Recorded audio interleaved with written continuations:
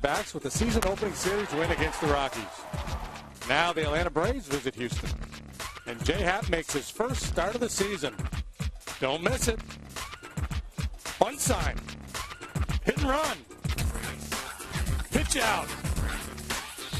Astros and Braves are next.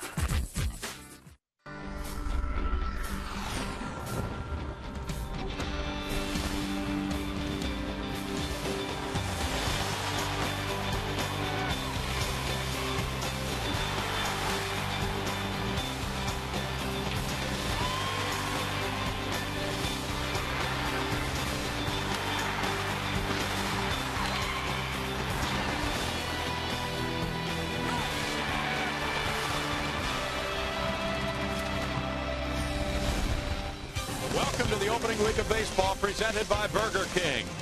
Live from Minute Maid Park in Houston, Texas, Fox Sports Houston brings you Houston Astros baseball. Tonight it's the first of a three-game series.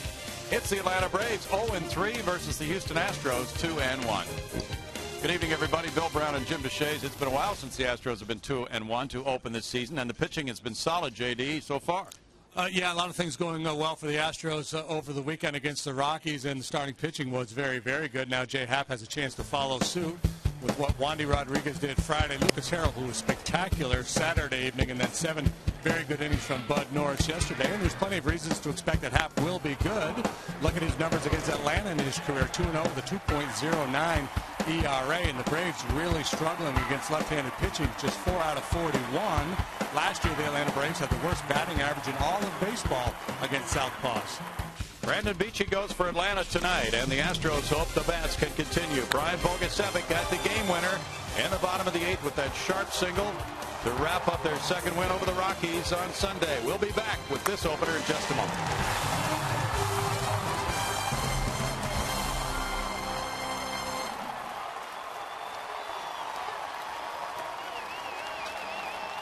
All call, got you all call.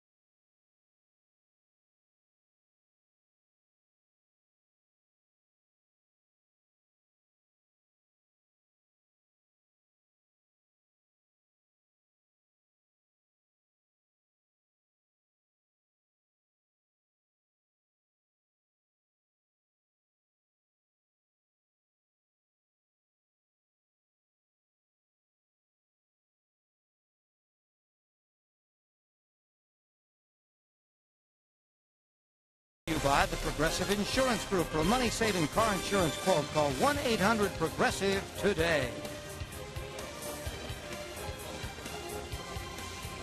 The roof is open for baseball from Houston. The Atlanta Braves taking on the Houston Astros in the first of a three-game series. The Astros have won 2 of the first 3 to try to make it 3 out of 4. Jay Happ is on the mound. The man who's going to be telling you all about the game is standing by. Bill Brown and Jim DeShays. Beautiful night. Thank you, Greg Lucas. Fans really are going to enjoy this evening here at Minute Maid Park, and we give you a look at the Braves batting order. And it's brought to you by Hyundai.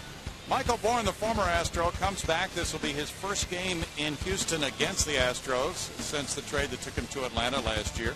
It's Martin Prado in left field, Brian McCann the catcher, Dan Uggla's the cleanup man at second base, with Freddie Freeman at first base, Matt Diaz in right field, Juan Francisco at third base, Tyler Pasternicki, the rookie shortstop, and Brandon Beachy, who will be facing Houston for the first time in his career. Well, Jay Happ toes the slab for the first time this year. Last year, a forgettable one for him, 6-15 with a 5.35 ERA, was sent to the minor leagues. But remember, pitched very well when he was recalled after that stint down at AAA. Hopefully he can keep that rolling defensively. Buck gets his first start out there in left.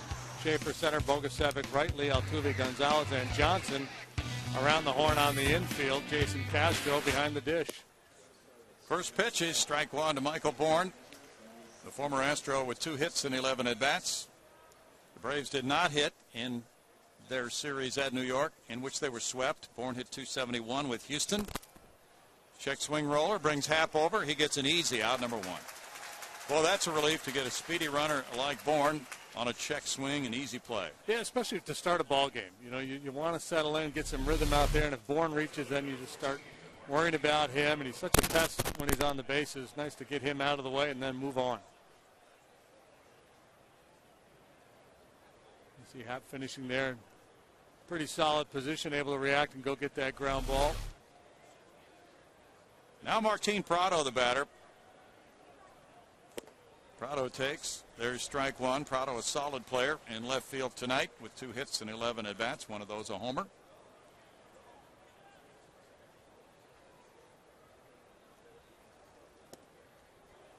Pitch just off the plate makes it even at 1-1 to Prado, who led the Braves with 26 hits in spring training and had a .466 on base average in a very good spring.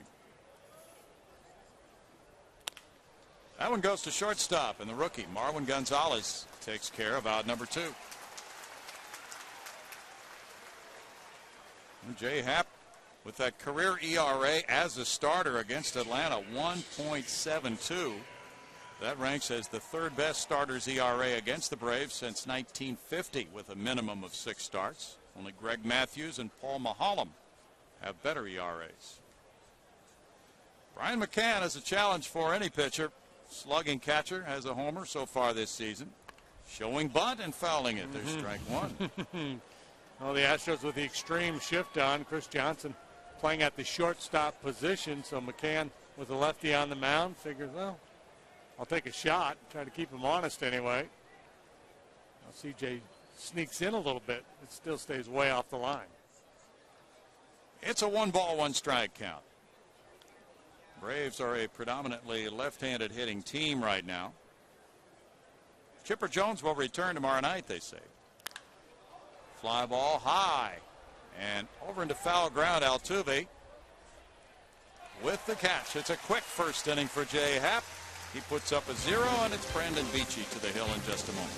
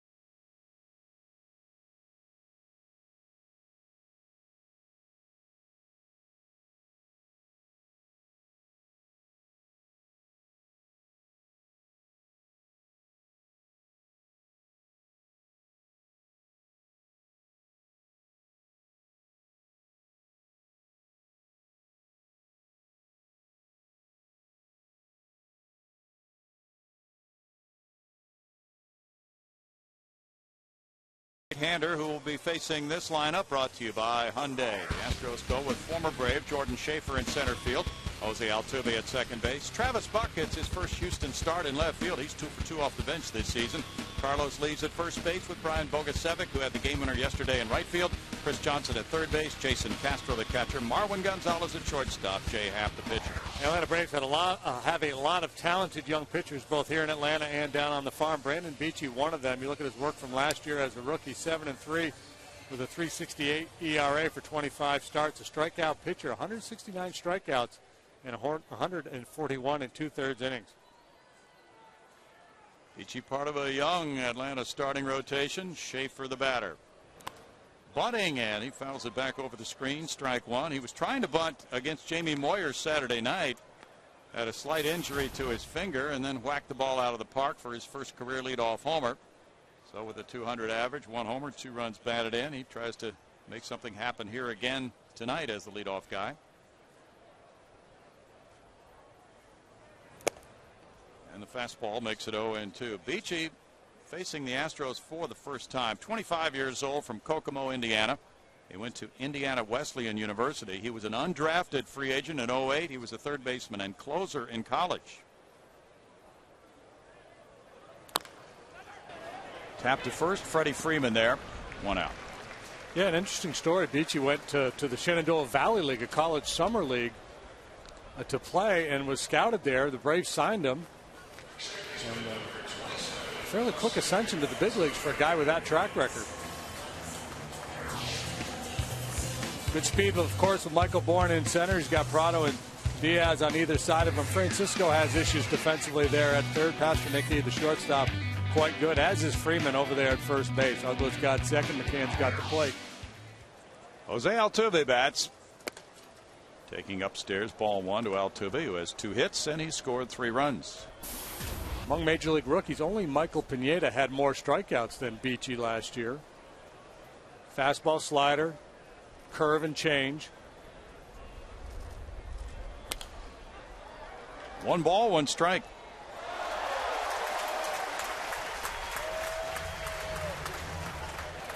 The Astros started last year 0-5. They started the year before 0-8. They are now 2-1. Best start since the 06 season for 3 games. They were 3-1 after 4 games in 06. It's 2-1. They scored 13 runs in winning 2 of 3 against the Rockies. Rockies were shut out at home in their opener today by Barry Zito and the Giants, 7-0 on 4 hits. First shutout in 9 years for Barry Zito. It comes in his first start of the year at Coors Field, of all places. Go figure. Freddie Gonzalez may or may not be on the hot seat, depending on who you talk to. In the air to center field. Michael Bourne backing on it. 2 outs. Well, the Braves, of course, collapsed at the end of the season. They lost 20 of their last 30 games. At one point, they had a 10-1/2 game lead in the wild card race, and then they failed to go to the playoffs. And there has been much written about that.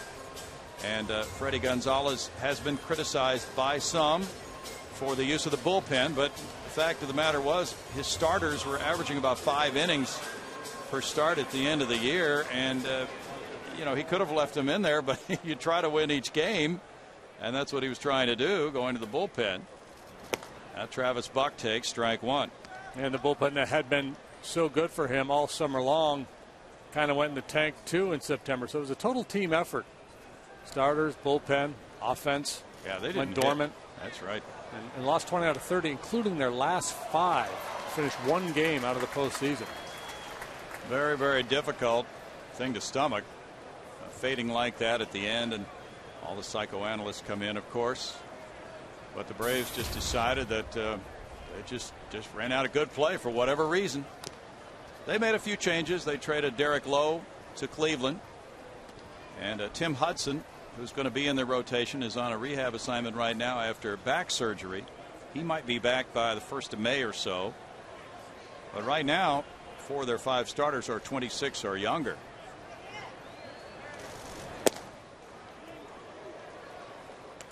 One ball, 2 strikes. So after that finish last year and the 0-3 start this season, they're ready for some winning.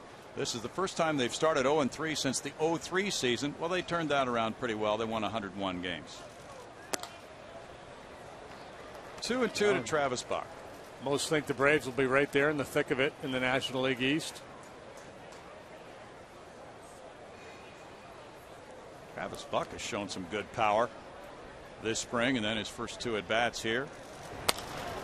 Fouled away. J.D. Martinez not getting the start tonight, and of course Brad Mills wants to get all the players a start as soon as possible this season. So J.D. sits on that 3-game hitting streak. Staying pretty much exclusively away. Took 1 shot inside. You pick your spots. You got a left-handed hitter. Give him a shot at the hard-throwing righty here tonight. And as you mentioned, it's important for a manager to get his bench guys a start early to kind of get them into the flow of the season. Good spring for Travis Buck, 280 with a homer. He's 28 years old. Drafted in 05 by Oakland.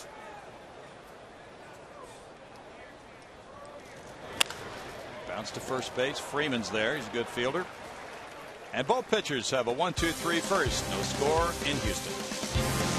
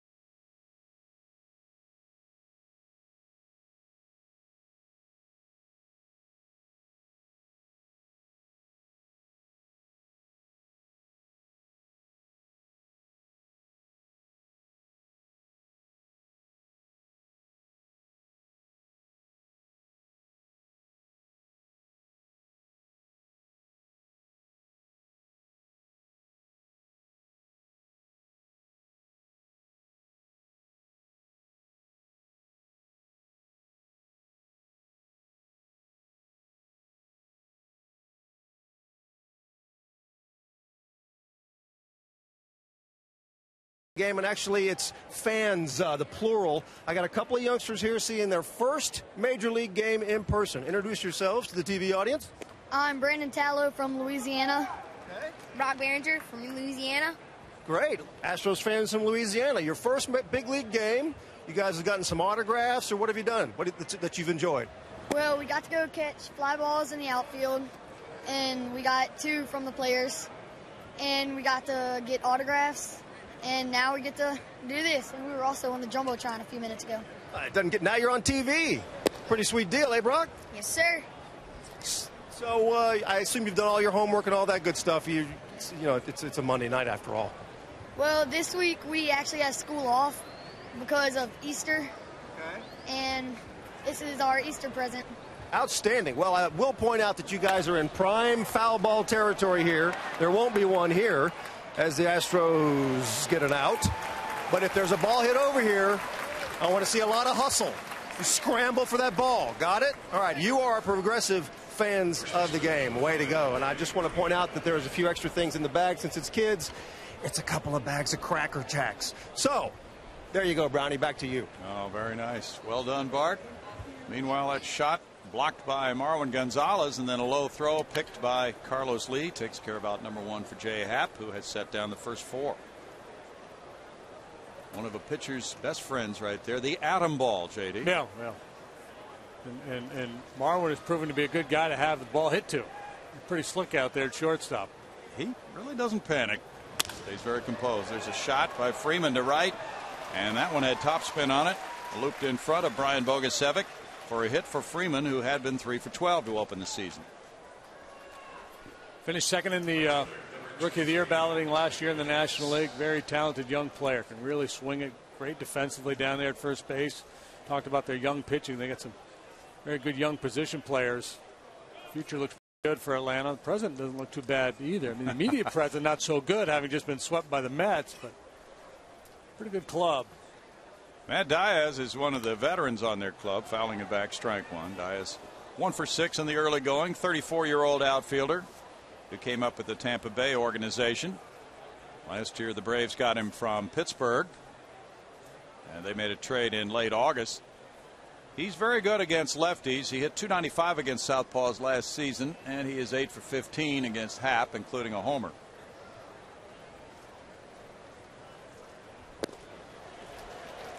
No balls, 2 strikes. Happ is not one of those lefties who is drastically more effective against left-handed hitters than right-handers, but he is somebody who can keep the left-handers down more so than the right-handers he faces.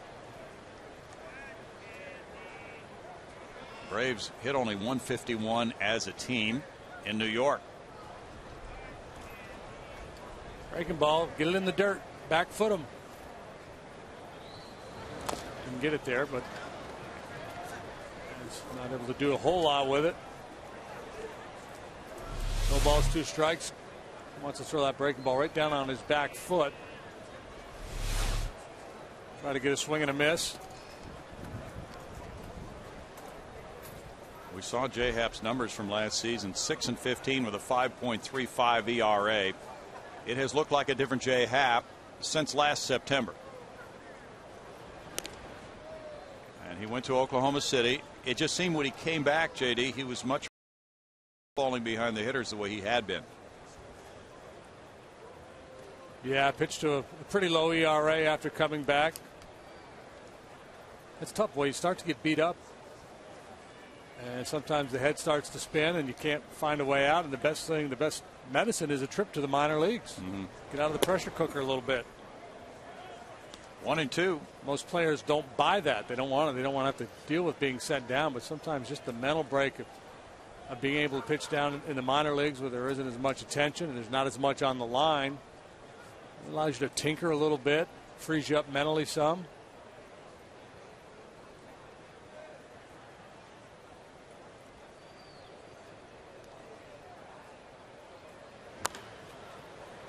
Chris Johnson on the 2-hopper, guns, and Altuve turns, but not in time for 2.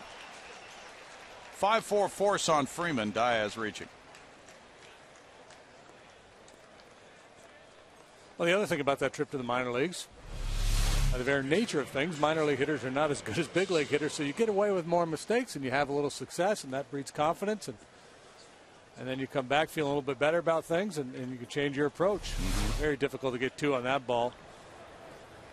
Yeah, 2 slow hops, and you could see on the replay the way Diaz was sort of leaning toward first base when he finished his swing, so he had a good start out of the box on it.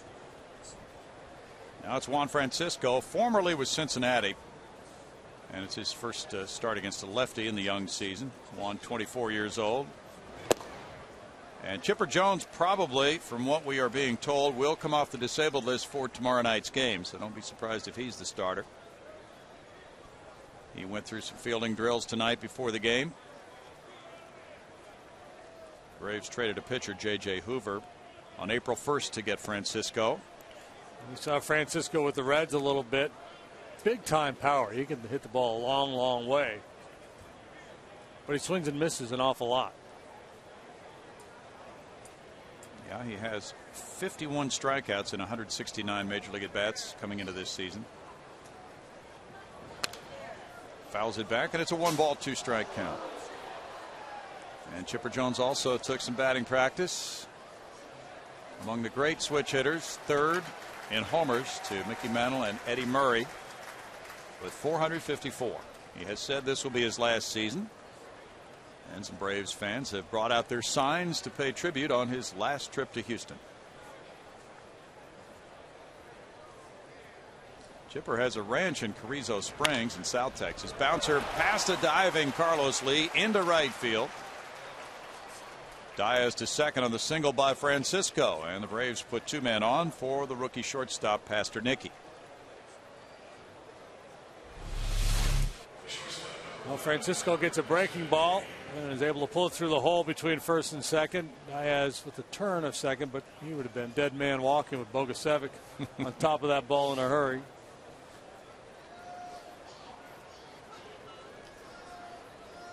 Just go hard in case there's a bobble.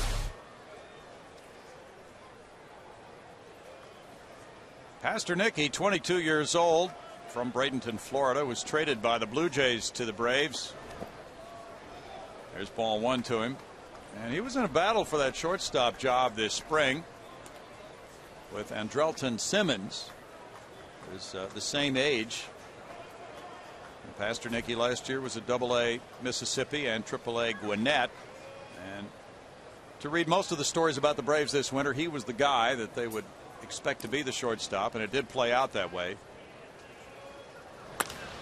Liner to right center field. He's going to give the Braves the lead. Bogusevic comes up with it. Throw goes back into second base on an RBI single by Pasternicki. First major league RBI for him. That makes it 1-0 Atlanta.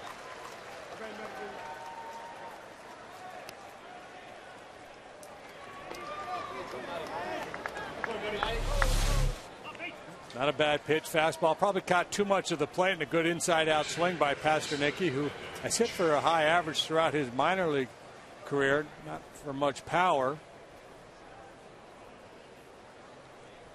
Freddie Gonzalez gets an RBI from the 8 spot in his lineup. Well, he would gladly take that from a club that only scored 7 runs in its first 3 games. Brandon Beachy bats. And strike 1 to Beachy. Good athlete. Got to be careful. Don't get careless. And Beachy first came to the Braves in the 2010 season. He made 3 starts that year. He's an 083 major league hitter. Maybe you do want to get careless. Well, but he had a background, as you pointed out, in college as a position player. So that's what I was basing it on. Sure. 1-1. And the fact that he looks like hard-hitting Timmy Bogar up there. And there's that old saying, JD, anybody with a bat can be dangerous. Not sure about that. We've seen a lot of guys with bats that weren't dangerous, but yeah, this guy might be. 1-2. Yeah, depends on how you define dangerous. Maybe capable. Hank Aguirre was not dangerous. Bob Buell was not dangerous. Thanks for leaving me out of that list, Brownie. I know you were thinking it. Go ahead and say it. I can take the hit. You have taken the hit a few thousand times already. 2 balls, 2 strikes.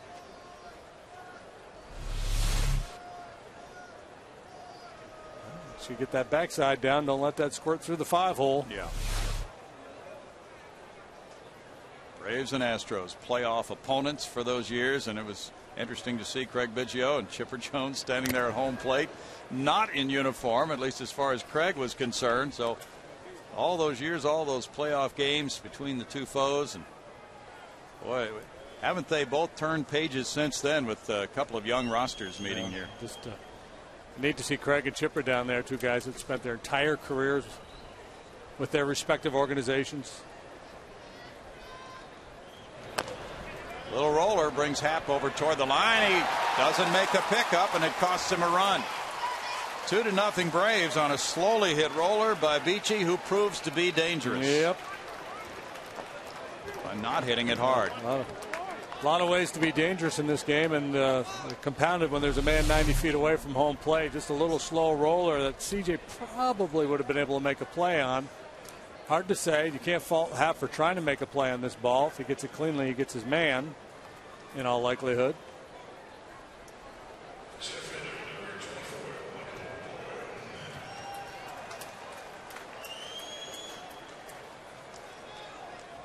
Now Houston native Michael Bourne comes up. Michael drove in 50 runs last season.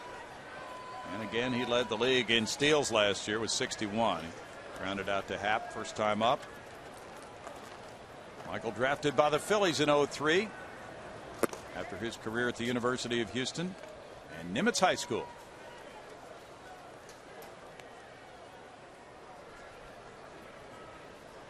Michael won Gold Gloves in 09 and 2010. Boy, he's just continued to improve since he put on the Astros uniform, and the Braves liked what they got in the trade that took him to Atlanta. Now he's in the final year of his contract. And he's represented by Scott Boras. He's about to get paid. Yes, he is. He has become one of the elite defensive center fielders in the game, and an improving offensive player. .263 career hitter. What's been the big improvement about Michael, I think, JD, is the on-base average. That was .349 last season, .331 for his career, but he just seemed to reach base at a better clip and work the count more. Yeah, at his best when he gets getting on top of the ball, hitting the ball hard on the ground or on the line, shooting it the other way. Good pitch, makes it 2-2.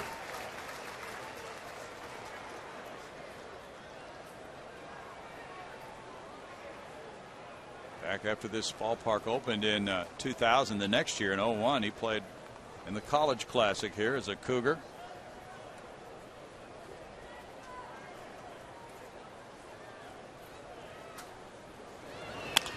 He bounces this one, a two-hopper to Carlos Lee.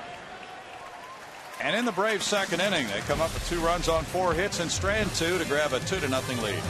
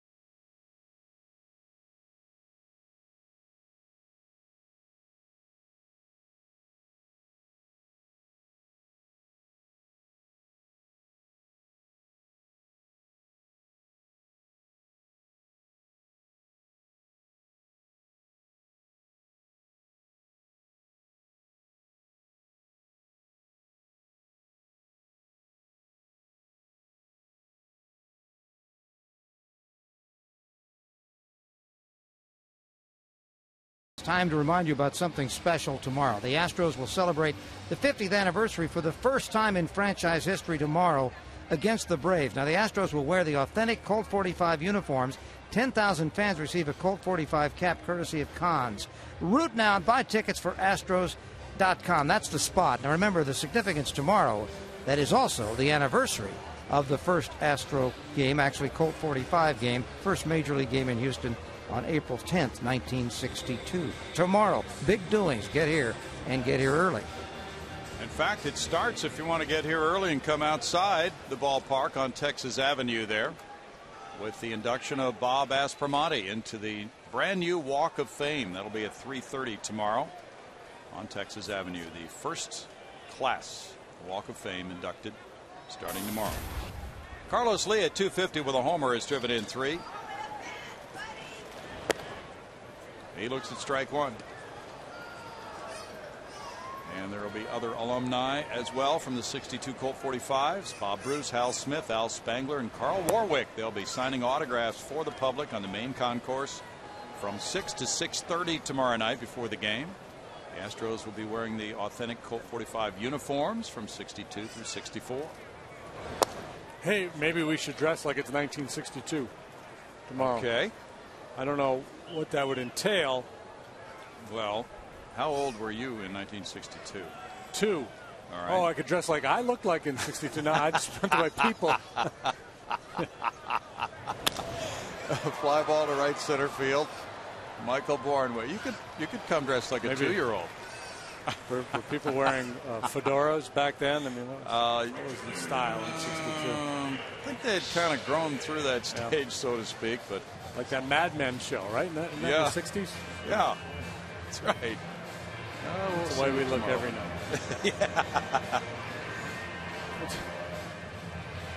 Let's see. You got a skinny ties, skinny lapels. Yeah. You got to smoke a lot. Yeah, I guess you got to smoke. Smoke and drink martinis up here. Yeah. That could prove to be interesting tomorrow night, then. We're in the second inning. There's Brian Bogusevic. There's ball 1. He's 2 for 11 with a big game winner yesterday, and he also has a homer this season.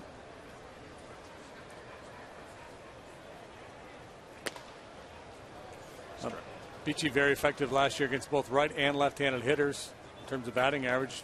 Essentially the same. Lefty's 236. Right-handers just a point better.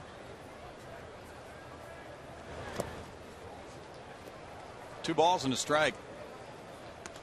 Yu Darvish, in his major league debut, has run into a Seattle Mariner club that just hung a 4 spot on him in the top of the first at Arlington, Texas. Darvish gave up 4 hits and walked 3 in his first major league inning. Yu who?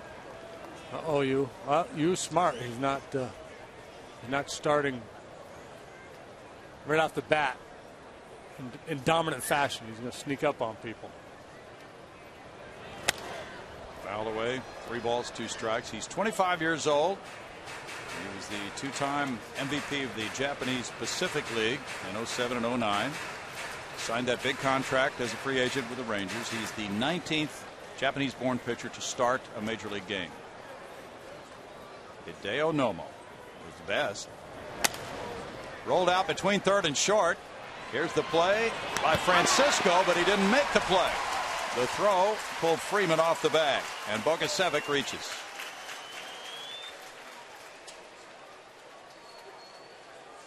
I'm guessing base hit here. Yeah.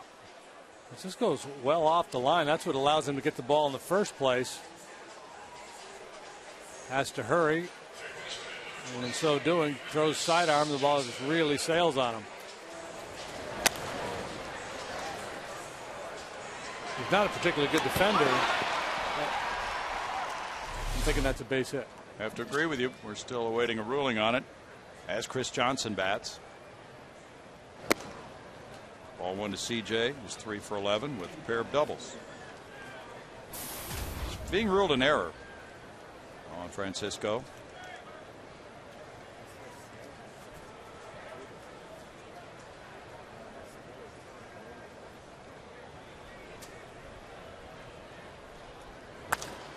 Johnson fouls it away. It's a 1-ball, 1-strike count. It's kind of ironic because if they didn't have the shift on, it would have been just a routine ground ball to short. True. Kevin Allen has that view. Looking in from left field. Pretty night. Nice temperature. Beautiful night to be at the ballpark. Breeze blowing out to left.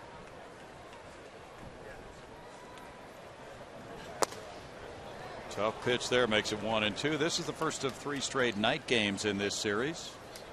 Braves' only trip to Houston. This kid is cut, boy. He's an athlete. He's an athlete that just happens to pitch. Yeah, nice, compact delivery. Seems to be very repeatable.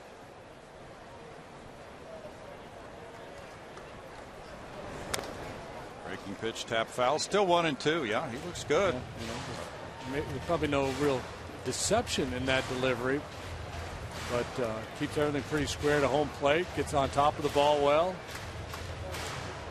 Keeps that front side in.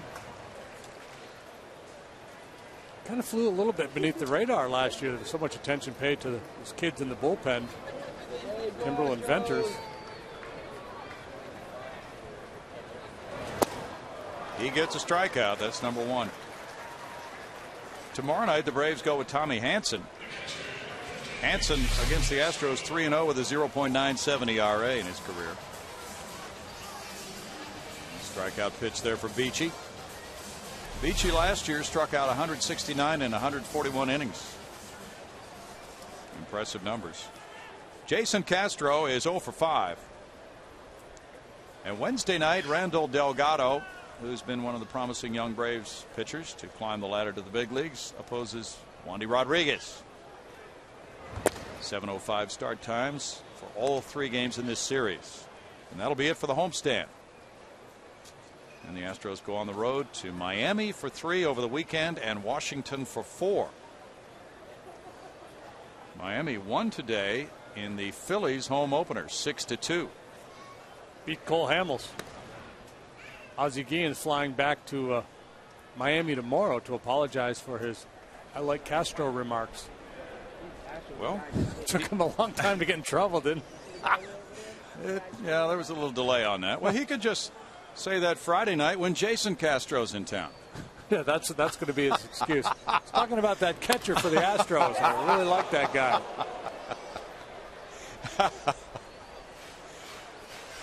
1 ball, 1 strike. Well, Castro, the Astro, from Castro Valley, California. So it had to be meant to be with that whole combination. Yeah. Tomorrow they'll honor Aspro, the Astro. We're getting tongue-tied.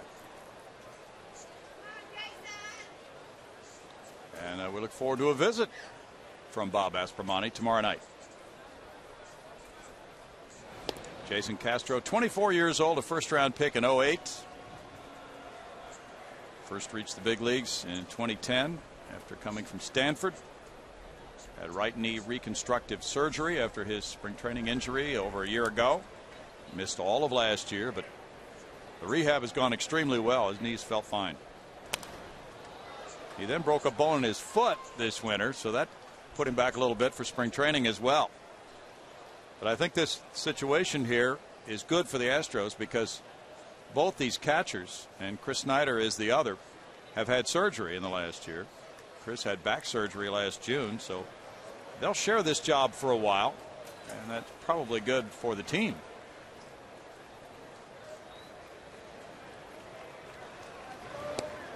It's really a good pairing in that, you'd like to have a veteran to go along with the youngster. You got a left-handed hitter in Castro, a right-handed hitter in Snyder. Castro, a guy who in his minor league career is hitting for a good average and has shown the ability to work the walk. Snyder brings power to the table. It just depends, so Brad Mills has got options as to how he uses these guys, and we may see things develop down the line where somebody claims the lion's share of the playing time just because of their performance. But Jason Castro is going to get a bunch of it because he's kind of the guy of the future. Right.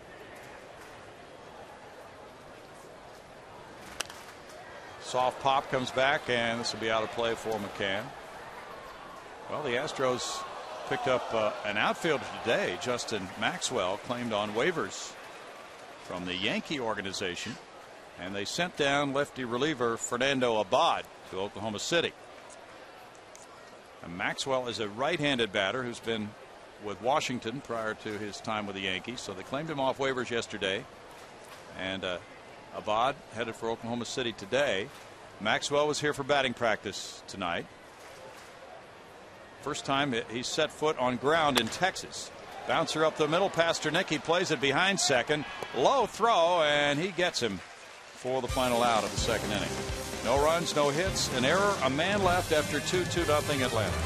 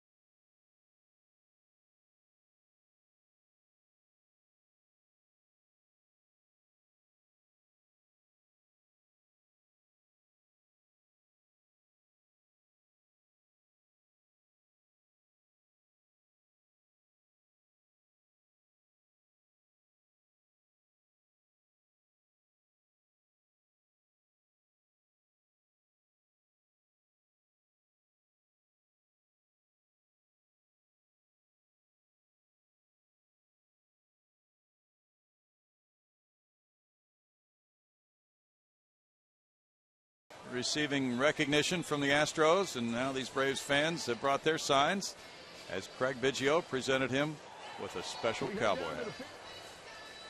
And his parents are here from Carrizo Springs, where he has a ranch.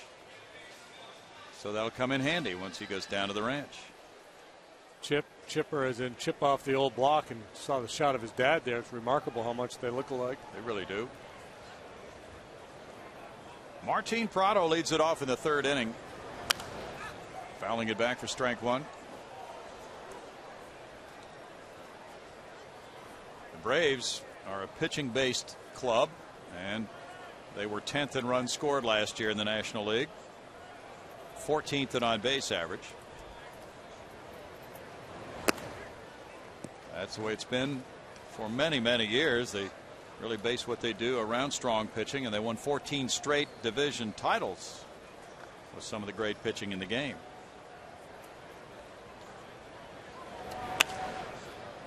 Fouled away. It's 1-2. A pretty good pitcher's ballpark there in Atlanta. The ball carries well in Atlanta, but it's a big ballpark. Prado is 28 years old. He's from Venezuela. He drove in 57 runs for the Braves last year.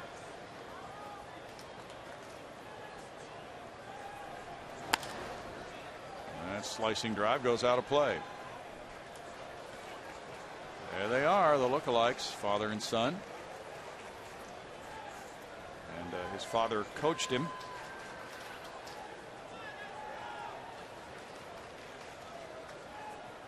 When Chipper signed, he signed for $350,000 in 1990. He was the #1 overall pick. The Braves had been talking to pitcher Todd Van Poppel, but he wanted more money than they wanted to pay. So they settled for Chipper. That worked out pretty well. Yeah, it worked out pretty good. Alamacchia wanted Chipper. Can understand that. He's a solid, no doubt, Hall of Famer for you, isn't he? Chipper, yeah.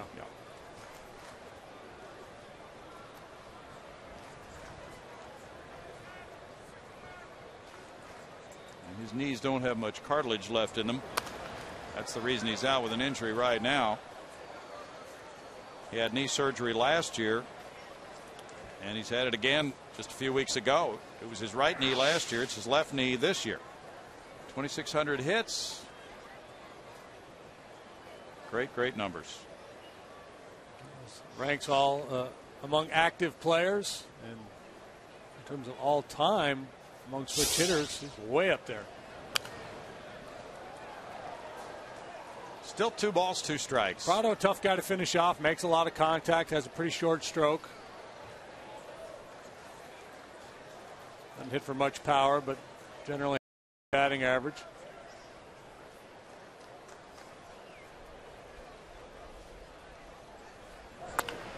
There's a shot by a diving Chris Johnson into the left field corner. Extra bases for Prado.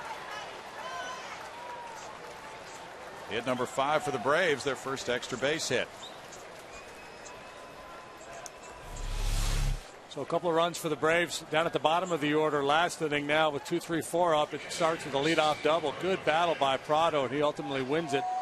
Out in front of this breaking ball out on his front foot, but you see how he keeps the hands back and then lashes that ball down the third baseline.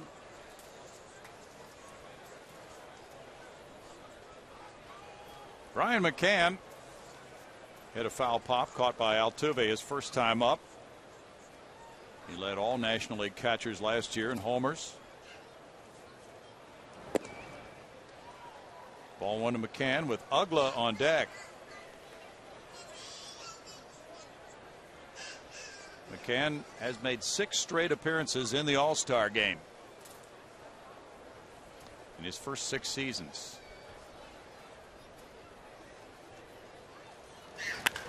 He pulls it through the shift and a hit into right field. Prado to the plate. Bogusevic with a throw. It's up the line. Braves lead at 3-0 on the RBI single by their catcher.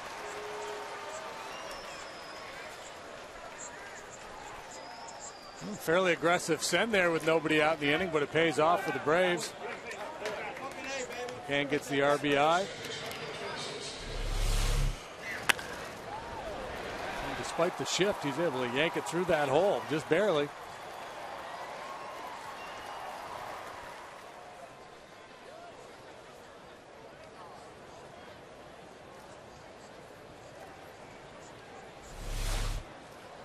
Powerful Dan Uggla follows. He grounded to Gonzalez. Uggla really struggled in the first half of the season, but he came on in the second half last year. Strike one. One of the more bizarre years of any hitter in recent seasons. There's the breakdown. First 75 games he was hitting 170 something. Then he went on a 33-game hitting streak. Just crazy. That was probably the most surprising 33-game hitting streak ever, considering where he started. No balls, 2 strikes to Dan Uggla.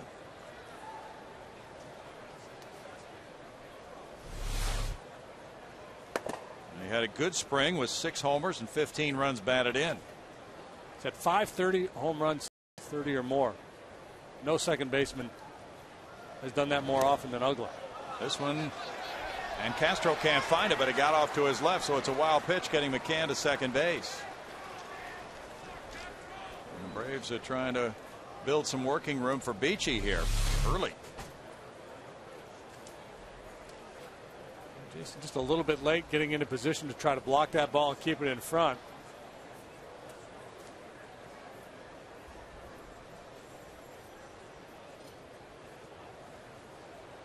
McCann took off. Dan Uggla's 32 years old, beginning his career in Arizona when he was drafted by the D-backs in 01. He then was a Rule 5 pick by Florida. And that's when he came to the big leagues in 06 with Florida. There's the block. 2 balls, 2 strikes.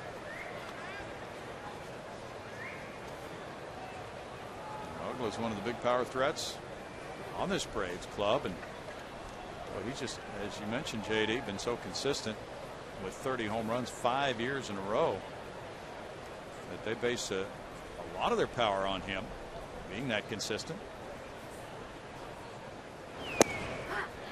Strike makes it.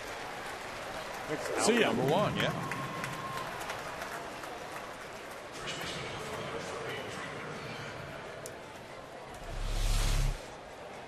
Just was not anticipating this fastball and did not argue. He knew he had been had.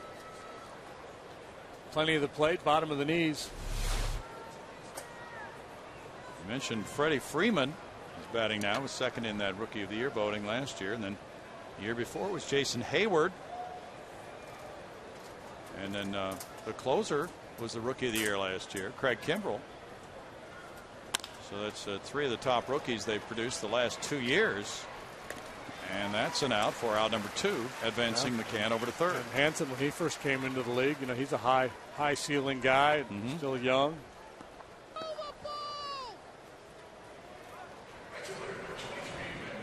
Well, earlier we heard from a couple of guys who were seeing their first major league game. You suppose this might be that little guy's first major league game? He looks like a salty veteran. He does. Little guy. Matt Diaz hit that ground ball, and Freeman was forced on it at second base his first time up. Fly ball to right, pushing Bogusevic back a couple of steps. And in the third, the Braves add to their lead with a run on 2 hits, and Strandeman at third to lead 3-0.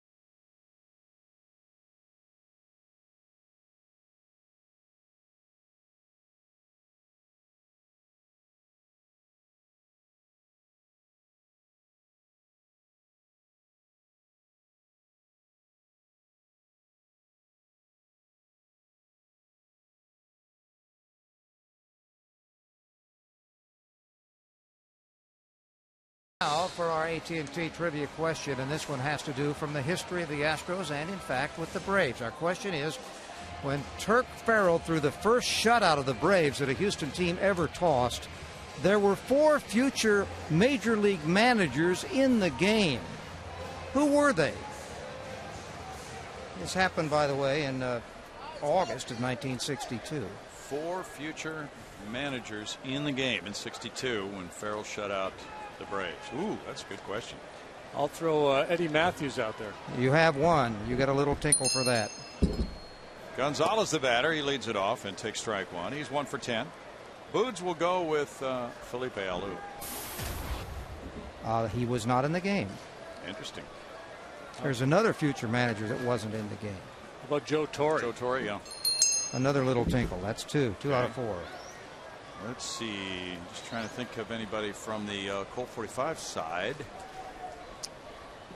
There is one. Okay. And are we talking about somebody who managed for any length of time, or was it a kind of a, you know?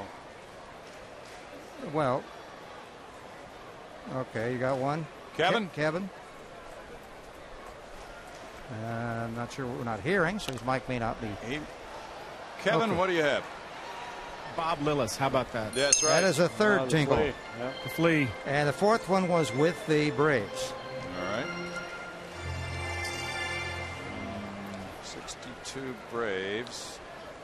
I will give you a clue. The team he managed was the Mets. Roy McMillan.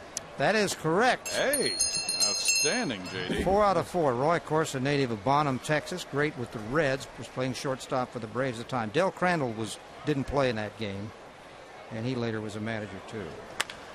Gonzalez with a shot to second, smothered by Ugla. There was one little. Let's make it official. I got a little side note. This is the AT&T official answer. First shutout game, there were 4 future managers: Lillis, McMillan, Matthews, and Torrey. There was also one player who was the father of a future manager, and that was Gus Bell. Buddy, of course. Buddy. Right? Yeah. Good factoid, Greg. That's nice work. That is your first question. That of is the my season. first submission of the year. All right. They will get progressively obscure as we get farther and farther Good. along, and I run out of questions. We love obscurity. Strike 1 to Jay Happ. An 092 career hitter with 1 homer and 5 runs batted in. It's Kyle Weiland pitching tomorrow night for the Astros against Tommy Hanson. Dollar hot dogs. So there's a lot going on tomorrow night. Yeah, you got to have one of those to go with your hot dog.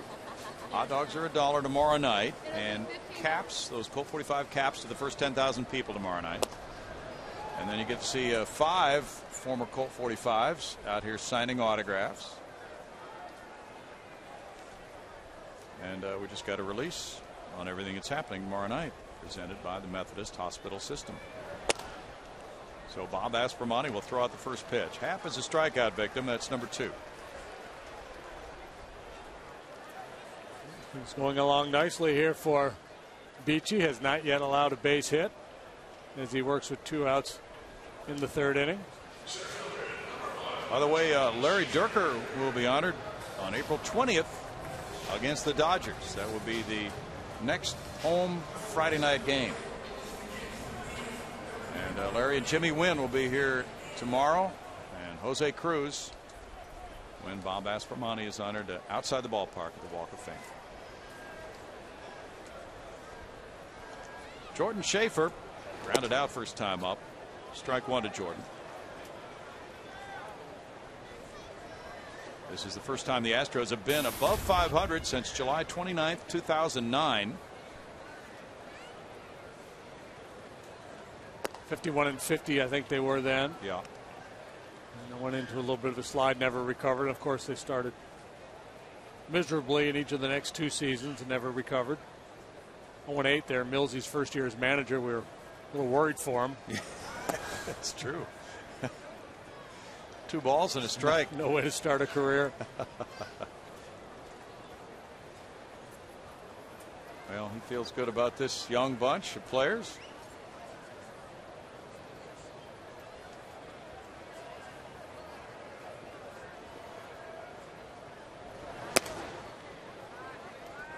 3 balls and a strike. Schaefer and Bourne exchanging uniforms in that Atlanta-Houston trade. Be interesting to see how that works out. Schaefer put on about 20 pounds over the winter. It's 3-2. Altuve's on deck. The Astros looking for their first hit of the night against Brandon Beachy. Facing them for the first time in his career. And there's a 2-out walk to Schaefer. Even though they don't have a hit, they are working some counts in this game, and so many times last year they failed to do that. So 52 pitches have been thrown by Beachy so far. 32 strikes. Beachy had good control last year, 46 walks in 141 innings. Hector Noesi is pitching for Seattle at Texas. Mariners lead it over the Rangers 5-2 in the bottom of the second inning. He's a former Yankee. That big trade between Seattle and the Yankees, he went the other way. Michael Pineda came to the Pinstripers, and he is hurt right now. How about the Yankees and Red Sox both 0-3 to open the season? That's a rarity. Hasn't happened since 1966. Probably panicking in those cities. Fan base probably pretty worked up. Yankees lead Baltimore 5-1 tonight. Okay. Well, this is the first time in 22 years that the Mets have been 3-0 and the Yankees 0-3 also. Mets own the city of New York right now. 1 ball, 1 strike. And remind Jeter and A-Rod it's all about Lucas Duda. Yeah, and Johan Santana is back in their rotation now. Threw the ball pretty well on opening day. Milwaukee leads the Cubs 5-3. They're in the bottom of the 6th at Chicago. Ricky Weeks has gone deep for the Brewers, his second. Darwin Barney and Brian LaHair have Chicago home runs. LaHair's the new first baseman. 1-2. Altuve chased that one. Beachy quick pitched him a little bit there.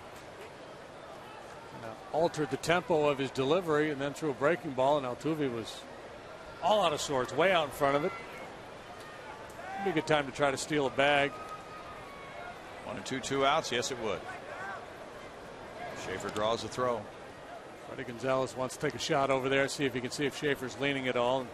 Just because it's, Altuve's not a power guy, so it would be tough to get something going here with 2 strikes, 2 outs, and a man on first. If you get thrown out, then you can start fresh with Altuve next inning, and nothing else. You create some movement in the infield, maybe open up a hole for Altuve. Bounce to third and foul. Schaefer was thrown out trying to steal in the first inning yesterday. He had 14 straight stolen bases since the last time he was thrown out. Yeah, the downside, of course, is the manager's much more likely to pitch out in a count like 1 and 2. If he pitches out here and nothing's going on, he still hasn't put his pitcher in a big hole.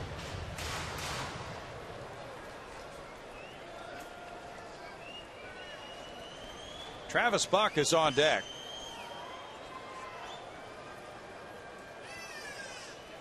Now holding the ball. Step out, step out. There you go. Beachy doing whatever he can to upset the timing of Schaefer over there at first base. And talking about the pitch out scenario, of course, in today's game, the manager, Brad Mills, he would have at his disposal every pitch out that the Braves did last year if he wanted, on what counts and who was on the mound. Try to get some manager tendencies. Now the quick pitch. McCann, with the ball getting away from him, had blocked it. 2-2. Yeah, there's a lot of information out there, isn't there? Wow, 55-footer. Yeah, I mean, you can get, talk about scouting players, but you also scout the opposing manager. You get a sense for his tendencies. Does he pitch out? What counts? Does he like to hit and run? Things of that nature. But clearly right now Jordan Schaefer has gotten Beachy's attention. And his pitches towards home have suffered because of it. Runner going. Bouncer. The shortstop had moved over, and the ball is over the other way, and it's dropped. And now here's a throw to third. And the ball gets away. And Schaefer is able to get into third base as the Braves fumble the ball on the left side. There's a little bit of good and a whole lot of bad going on with that play. This is kind of fun. Schaefer indeed on the move. That creates a hole with the shortstop covering, but Francisco comes over, picks it up. Schaefer just keeps on going. And by all rights, should have been an easy out, but a mishandle here. Bad throw by Francisco. Pasternicky not able to corral it. That should be an E5. Tony Gonzalez probably, come on, Chipper. Please be healthy tomorrow. And gets Travis Buck to the plate now with runners at first and third. And it's strike one. Yeah, we could just see Pasternicky with the runner at first there, Schaefer. He was breaking for second base. Looked like he left a little bit early. JD, that took him out of the play, and Francisco had to come over and try to make that play.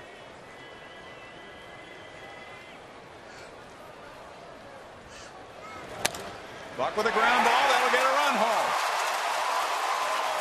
That's 3-1, and here is Altuve. He's coming to the plate as well. Relay from Pasternicky, and he's safe as the ball gets away from McCann. And Buck winds up at third. So Travis Buck, in his first start as an Astro, hits one sharply into the left field corner and takes third when the throw gets away. And that's what we've seen from Buck in a little bit. We've seen of him, the ability to go the other way. He's got a lot of room to operate down that third baseline. Dave Clark coming down the line to take a look at it in the corner. And he just keeps on cranking Altuve all the way around. A perfect throw perhaps gets him, but I love the aggressive play by Dave Clark. That's kind of the MO for Brad Mills and the Astros this year. Force the action. Why not?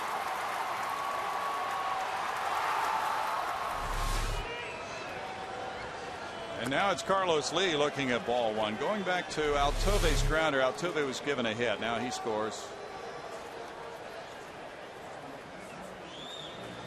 Probably an error ruled here on that throw that allowed Buck to move to third base.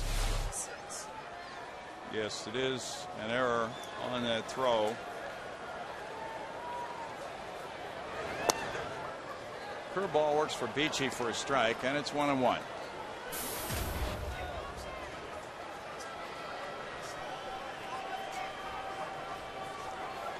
So there have been a couple of hits in the inning. Altuve was credited with a hit, and Buck with the run-producing double as a couple of runs come in. We'll see if he got both those RBIs. We're still checking on that.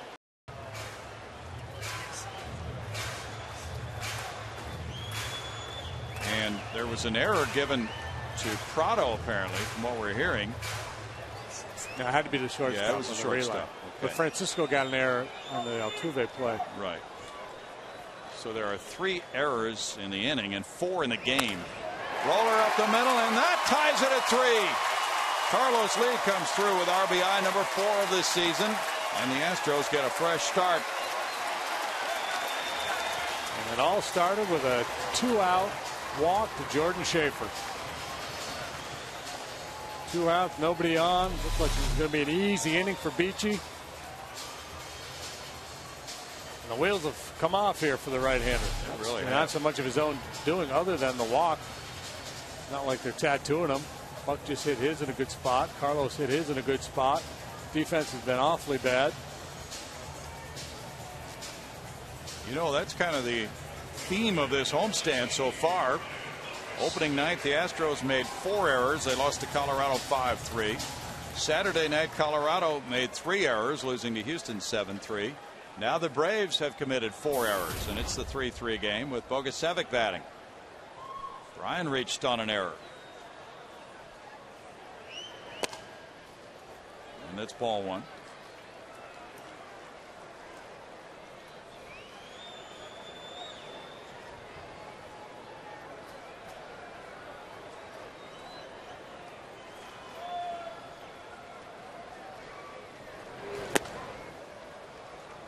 It's 2-0. There's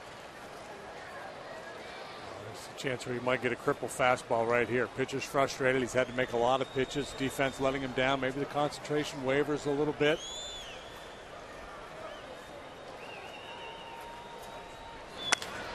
Bouncer to second.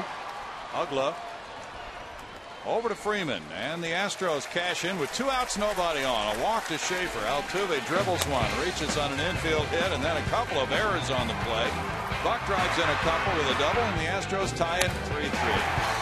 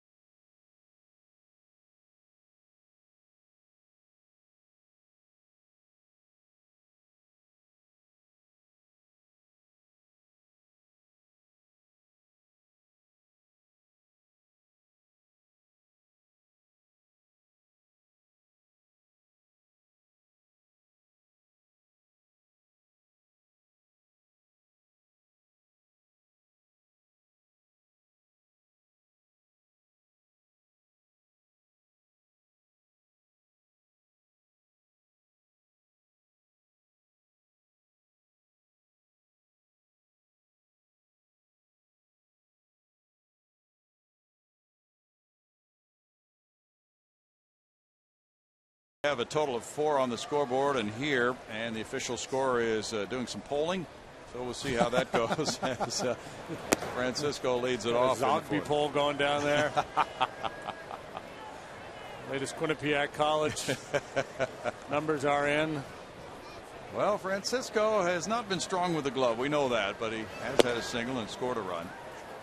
It's a 1-ball, 1-strike count. So the Braves will be overjoyed to get Chipper Jones back, and there's a lot of consideration being given over there by those being polled in the press box. Little roller brings Jay Happ in, and it's out number 1. Yeah, if I was the official score, it'd be like the old Roman Coliseum. I'd just turn around to the press box and look for the thumbs up or the thumbs down.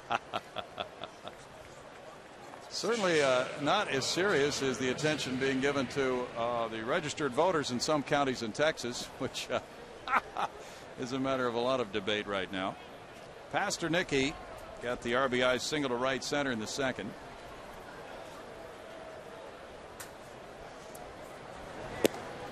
He takes ball 1. Tight at the corner. Chris Johnson. Carlos Lee is in, but way off the line. Interesting defensive deployment here.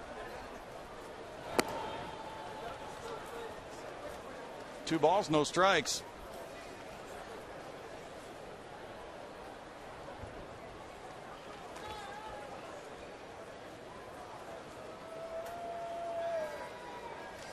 Now Johnson drops back at third, and the ball goes out of play for a 2-1 count.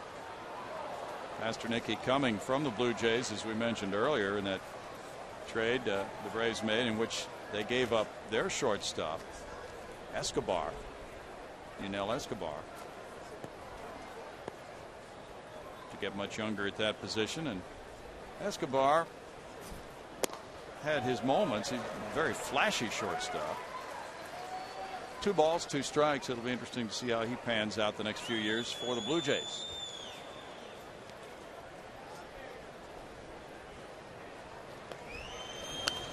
Foul back with Beachy on deck. Still a 2-ball, 2-strike count.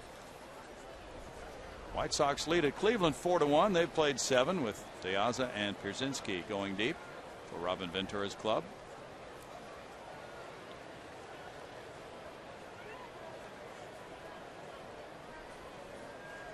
Happ is 2-0 lifetime against the Braves. He gets a strikeout of Pasternicki.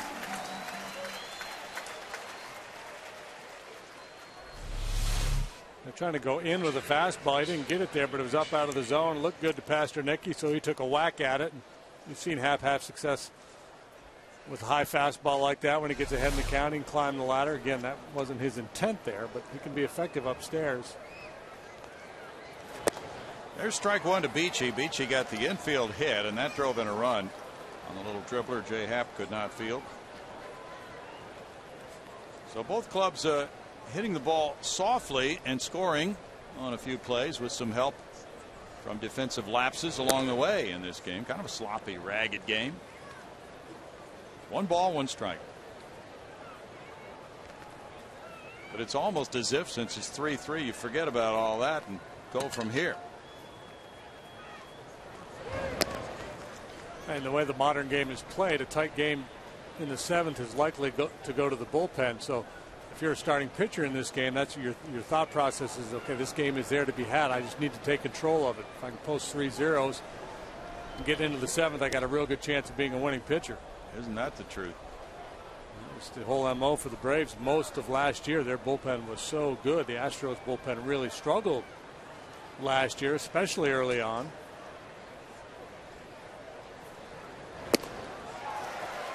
Three and two now as Happ rips it by him upstairs. Jay's fastball reading 89 on that one. Jay's one of those guys, kind of like you, JD, on that high heater. The hitters don't pick it up very well. A little sneaky up there. And he gets a strikeout. That's number 3. And enjoys his second 1-2-3 inning of the night. Keep the game tied 3-3 in the 4th.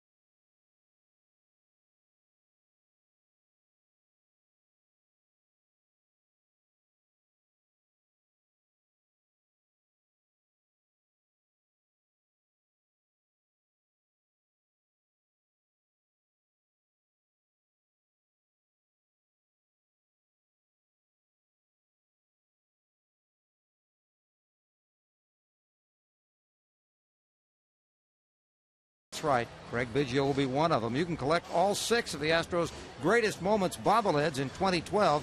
Guarantee your ticket to all 6 nights with the Bobblehead Night 6-game plan. Now, plans start at only $30. Remember, though, they do not guarantee receipt of a bobblehead unless you arrive early.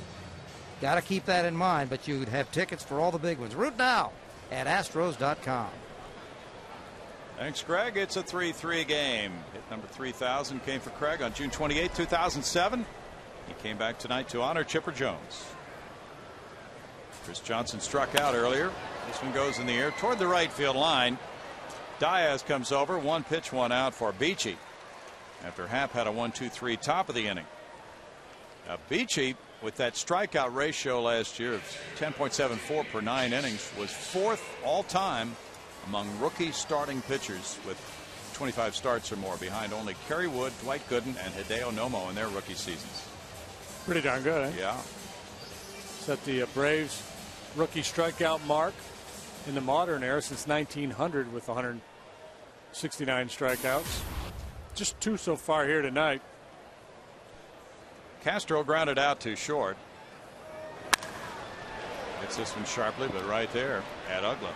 Oh, the throw was still there because Freeman came off and had time to tag Castro. No such thing as routine play tonight. Anything but. 2 pitches, 2 outs for Beachy. A little casual. Freeman, he'll save his infielders a lot of errors. Not that that was a difficult play, but pretty slick over there with the leather. He is a good defender. And he's tall. Got good reach. Probably a pretty good rebounder in his day. Marwin Gonzalez grounded out earlier. I guess the corollary would be that Dennis Rodman would have been a good first baseman. I don't know if I can make that case.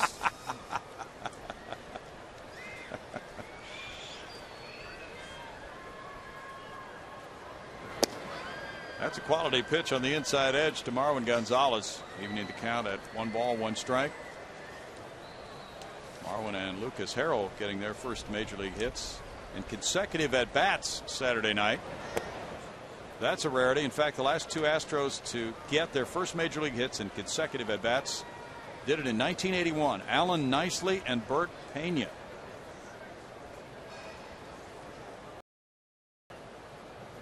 Bert, a.k.a. the mayor of Tucson.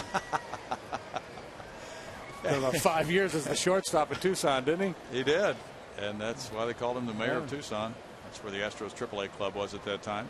Stuck behind Reynolds and Thawne. Deep drive to right field. Marwin Gonzalez with a bid for his first major league homer. He bangs one off the wall. He'll settle for extra bases, and it's a double. Second double for Marwin Gonzalez. Nearly a 2-out homer. And the right shoe came off of Matt Diaz.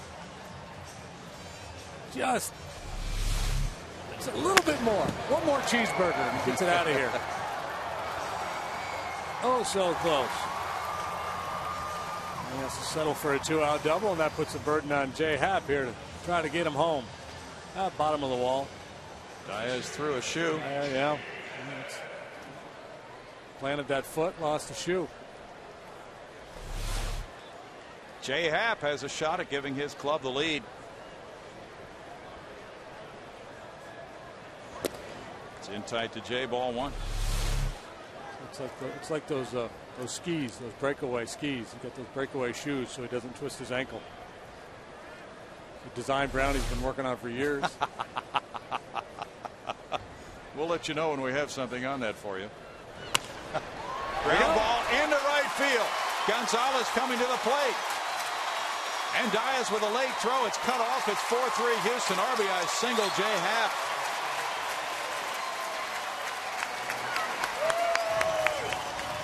How about that? A lot of balls hit on the ground to the right side tonight. And a productive one here. 6th career RBI for Happ. He clears the hips, squirts it through there, slowly hit. And that gives Gonzalez plenty of time to steam around third and come on home.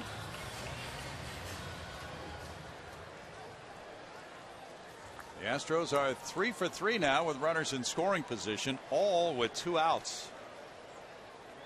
And it's Schaefer who walked in the third with 2 outs to get that scoring started. Taking strike 1.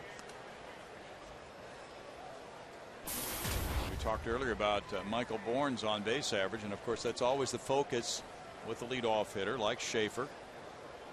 Not only what does he hit, but how often does he walk. Broken bat roller. Ugla with a quick throw gets him. And it's 1 run, 2 hits, and 1 left for the Astros. They grab the lead for the first time. It's 4-3 Houston.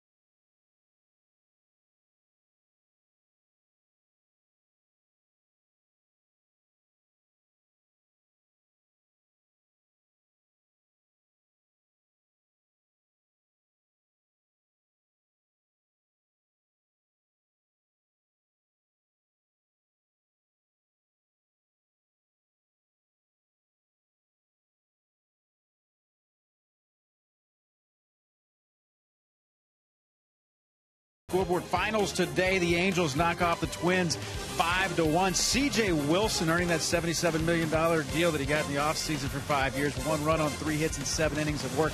Twins now 0-4 for the first time since 1969. In fact, they've not led in a game this season. Anibal Sanchez went deep for the Fish. They beat Philly 6-2. He went 6 1/3, I should say, for Anibal Sanchez. Omar Infante went deep for the Miami Marlins. In San Francisco, like JD said, Zito with his first shutout in 9 years as San Francisco avoids their first 0-4 start ever. Brownie, JD, that's our Mazda game break. Back to you. Thanks, Kevin. It's 4-3 Astros now, and Michael Bourne moves back from ball 1. Michael has grounded out twice tonight. Braves have 6 hits. The Astros have 4. Atlanta has committed 4 errors. Happ breaks one in for a strike, and it's 1-1. We just got a note about the attendance yesterday. It was reported in a publication that the crowd was 14,195. That was the actual people in the house and not the tickets sold. There were 20,000 and some odd tickets sold from what we're being told, and that's a change in policy. In the past, the Astros have reported tickets sold, but this year they're reporting only the actual attendance in the ballpark. So it was not the smallest crowd. Right. So when we tell you the attendance is 21,000 or whatever, there's 21,000.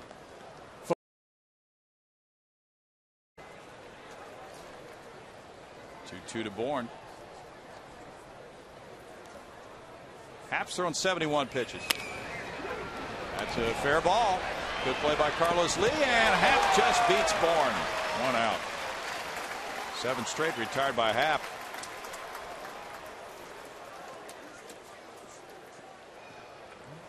Part of the strategy when you face the Atlanta Braves is keep Michael Bourne off base. So far, Jay Happ has been able to do that. Nothing for 3 from Michael. Jay beats him by half a step or so. So Carlos get his footing there and get his shoulders squared away toward the bag. It's important there to get a good feed because you don't want your pitcher to have to break stride with Bourne coming down the line. That could be the difference. Martin Prado doubled and scored in the 3rd. Ball 1 from Happ.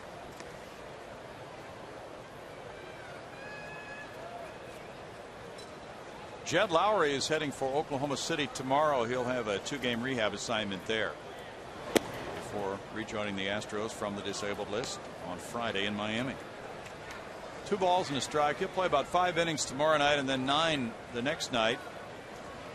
And then return. The Astros will travel Thursday on the off day to Miami, and he'll make that trip and be activated for the Friday night game. 2 balls and a strike. That'll give him some at bats. He's had that hand injury and hasn't been able to hit for a few days. Well, you're getting good coverage with the play of Marwin Gonzalez as shortstop. So there's not that great sense of urgency, to force him into action. So it makes sense to get him some live game action in the minor leagues to get up to speed before facing major league pitching again. It's been a while. True.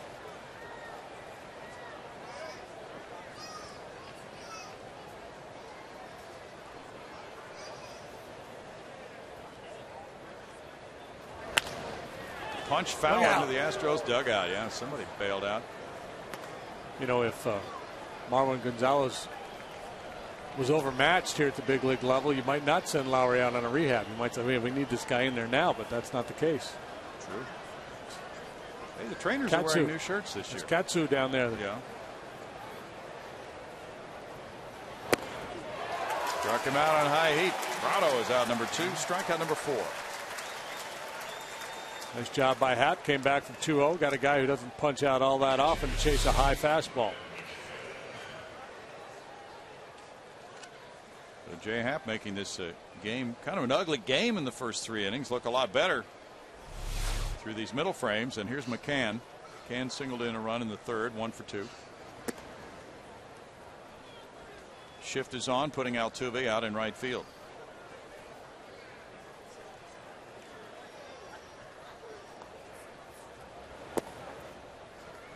Strike makes it a 1-ball, 1-strike count. The Braves were 1 for 14 with runners in scoring position in the New York series. Carlos Lee ranges behind the bag for the third out. He made 2 plays over near the first base line, and that is 9 in a row set down by Jay Happ with the Astros up on the Braves 4-3.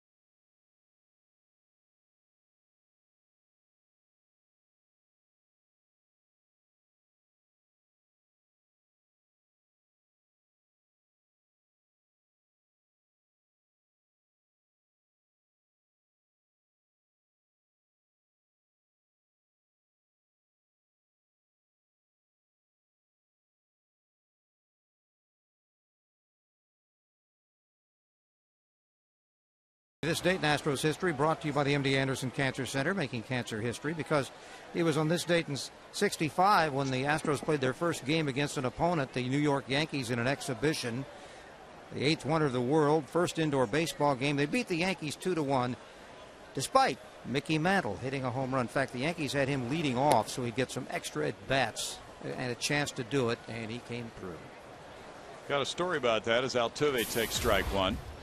Altuve reached on an error in the third. We thought originally he had been credited with a hit, but either it was changed or it never was a hit. So he still scored a run. He's 0 for 2, and it's no balls, 2 strikes. Mickey Mantle leading off the game, as you said, and he hit a home run.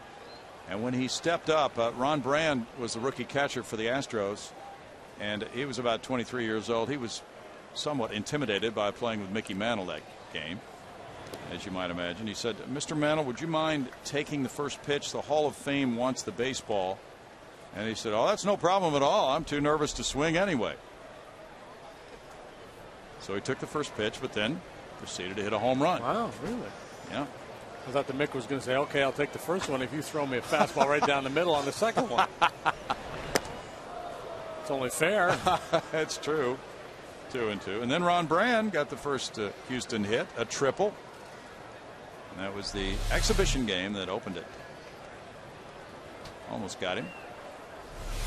81 pitches for Beachy. And he gets a swing and a miss. Foul tip in the dirt, so he stays alive. Yep. It's the Brad Ausmus theory there. When a pitcher throws a bad breaking ball, come right back with another one. And he's able to make the adjustment, and Beachy was. He hung the first one, but that was a dandy. Beachy thought he had a strikeout, it looked like. That's in the dirt. And it's a full count to Jose. Jose has walked twice and has not struck out.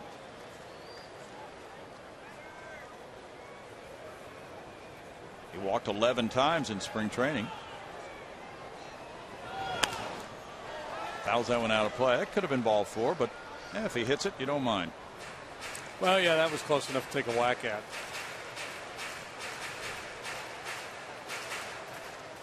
And they're happy he did hit it foul. 3-2 pitch, first time, 76% of the time is hit foul. There's the walk. Yes, it is. That's that improved plate discipline since last year for Jose Altuve.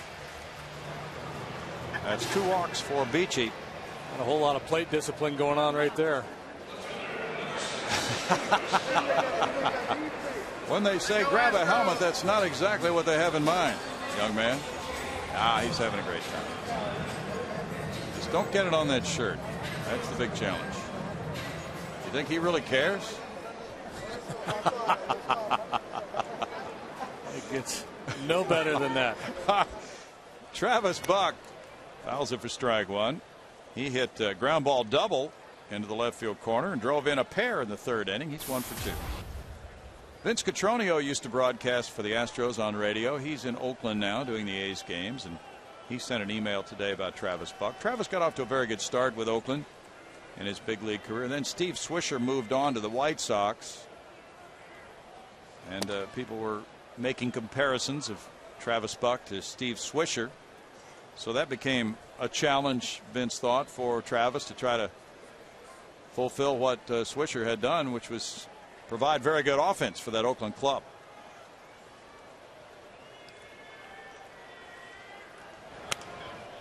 Fouls it back. He's looked good for the Astros this spring. I think they had 280 something that first year in Oakland. Yeah, 288, and had a 377 on base average that first year.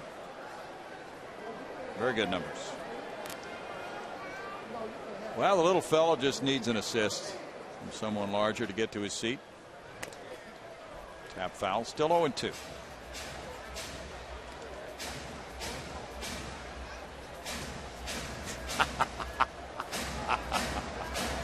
We'll have to check in with that little guy about the 8th inning tonight and see how clean that shirt is. That's going to be one of the intriguing stories of the evening here at Minute Maid Park. He's a styling little dude, isn't he? Oh, yeah. Those shorts and that shirt, he's got it going on. He does. Took time to dress. Almost clipped him on the elbow, and it's 1-2 to Travis Buck. Yeah, nice to be able to get Travis in there, give J.D. Martinez a little bit of a rest. Not that he needs one, but give Buck these early season at bats. If he's going to be a pinch hitter, then these at bats will benefit him. Beachy gets a strikeout. It's number 3 for him.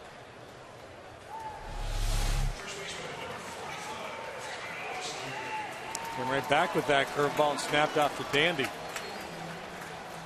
Maybe the Travis Buck is just better suited for the National League. You know, in the American League, they don't use the bench as often. And so the opportunities to get the spot start probably not there as much, not needed as much. And, you know, if you're not a power guy, if you're a corner guy and you don't hit home runs, it's tough to find everyday playing time. And if you can't play center field, if you're not a real speed guy, you're basically relegated to being a 4th or 5th outfielder, and those guys probably don't get as many ABs in the American League. Mm-hmm. Carlos Lee drove in a 3rd inning run. Throw goes over, and Altuve dives back. Well, the Rangers have come back to erase that deficit. And Yu Darvish started the game, gave up 4 in the first, but the Rangers now lead it 7-5 in the 4th. 2 balls, no strikes. Mitch Moreland and Nelson Cruz have both gone deep in that slugfest in Arlington. Well, the Rangers can hammer away. Hector Noesi is on the mound for Seattle.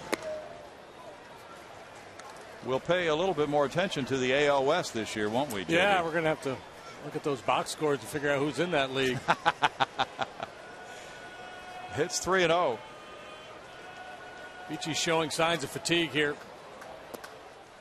And ball 4 puts Carlos at first, moving Altuve to second with 1 out for Bogasevic. He really is.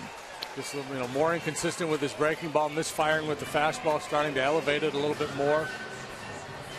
Roger McDowell is the pitching coach. He has Livan Hernandez up in the bullpen, and he's going to the mound now. And this will buy some time for the guy who was with the Astros in spring training. And just about 30 minutes after the Astros released Livan Hernandez at the end of spring training, the Braves signed him. So he is a long man for them in their bullpen. And as Freddie Gonzalez was saying tonight, JD, before the game, he's really good in that role because we don't have to pinch hit for him. Yeah. Let's go to Greg Lucas. Hey, Astro fans, Chevy is proud to present a new show, and it's called Chevy Hometown Kids. Now, it's not about the score, it's about the experience. So tune in each Saturday at 10 a.m. right here on Fox Sports Houston. Or to get more information, visit hometownkids.tv to learn more about it. Every Saturday, 10 a.m. Chevy Hometown Kid. There's a couple of them right there. Yeah. That little boy is now going for pizza as Bogusevic bats. He's 0 for 2. Reached on an error and grounded out. Strike one. Yeah, the little guy's got a slice of pizza going while his dad holds the ice cream for him. So more and more drama building down in that section with that yellow shirt. He's going to eat for the cycle. He is determined to keep chomping away. Bogusevic takes. Now 1 ball, 1 strike. And 96 pitches for Beachy through 4 1/3. Braves have the 4, 5, 6 spots due up in the 6th inning. Rolled out to second base. Ugla with a toss. Pasternicki, the middleman. Whoa, the stretch by Freeman saves the double play for the Braves. And it's no runs, no hits, and a man left. And a lot of ice cream and pizza being consumed in this ball game through 5. The Astros are up by 1. Clean up, aisle 6.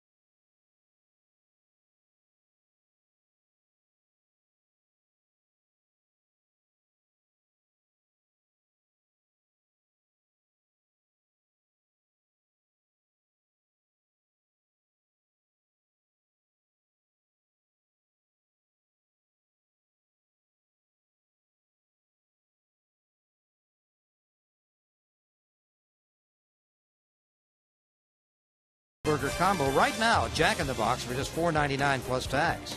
Buy the all-new Mazda CX-5 with 35 highway miles per gallon. And by AT&T, rethink possible. The Astros lead 4-3. Braves up. And there's a fly ball hit to right center field off the bat of Dan Ugla, leading off the 6th inning. Bogusevic on the warning track. 1 pitch, 1 out for Jay Happ, who's retired 10 in a row.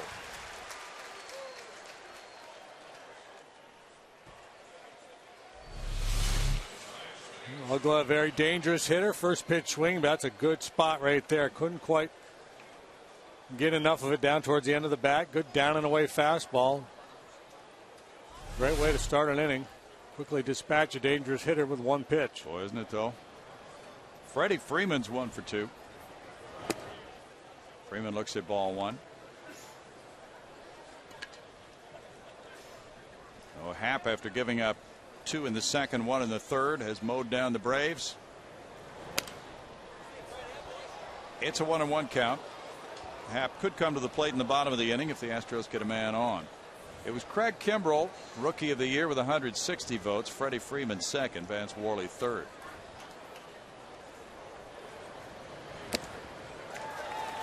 One ball, 2 strikes. One of the themes was the appearances out of the bullpen trio of Eric O'Flaherty, Johnny Venters, and Craig Kimbrell. Happ gets a strikeout. That's number 5. It's 11 straight outs for Jay.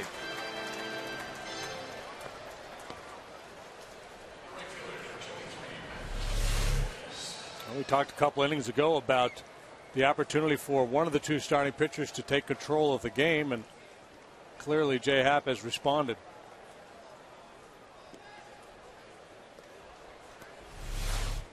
Matt Diaz is 0 for 2. Don't mentally check out, put yourself in the dugout just yet, because this guy's very good against lefties and particularly good against Jay Happ in his career.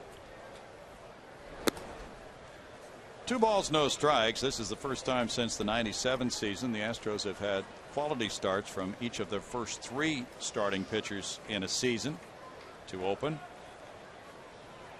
And they also had 4 in a row that season. And they came from Shane Reynolds, Mike Hampton, Darryl Kyle, and Chris Holt in the first 4 games of '97. 3-0.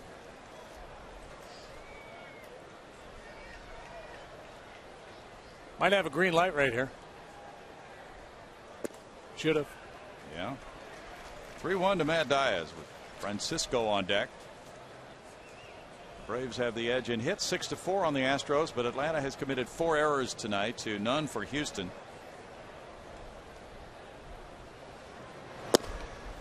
And he lost him with a 2-out walk. First walk for Happ after retiring 11 straight batters. Francisco singled to right and grounded back to the mound.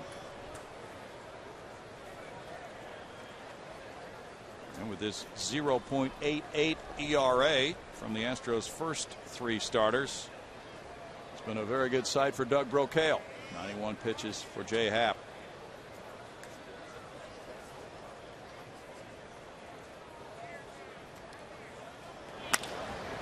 Out to right field, Bogusevic moving in and handcuffed a little bit, but he was able to stay with it. Looked like he battled the lights on it and made the catch. After 5.5, the Astros hold on to their 1-run lead, 4-3.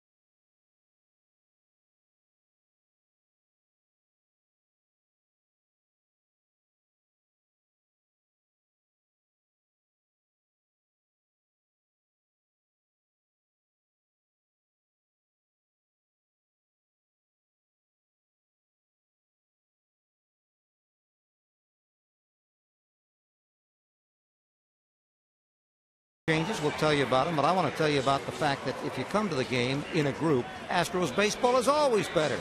Groups of 20 or more receive great discounted rates, too. Fundraising options are available, and ticket and food packages start at only $10 a person. So get your group together and visit Astros.com. We have changes now for Freddie Gonzalez. Jason Hayward is in the game in right field. He'll be batting 9th. And Matt Diaz has moved from right field to left field. Martin Prado has moved from left field to third base. There's Prado at third now. Francisco out of the game, and in his number 7 spot in the order, the new pitcher, Livan Hernandez, against Chris Johnson. And these guys were teammates in spring training. There is strike 1 to CJ, who's 0 for 2. Hernandez was bidding to join the Astros starting rotation after they had signed him as a free agent. They released him and the Braves snapped him up right away. There's a strike and it's 0-2. Livan's been pitching in the big leagues since 1996 when he was a Florida Marlin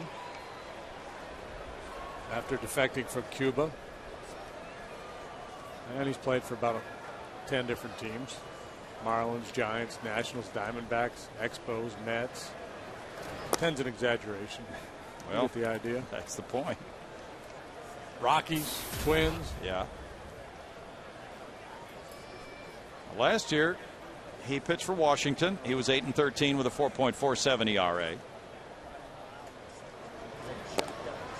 Off the plate, and you know, if he's in the rotation, he usually is the guy who piles up innings. He had 175 innings last year. Could have had 200, but the Nationals shut him down at the end of the year. They wanted to look at some younger pitchers, so he can do that if the Braves wish.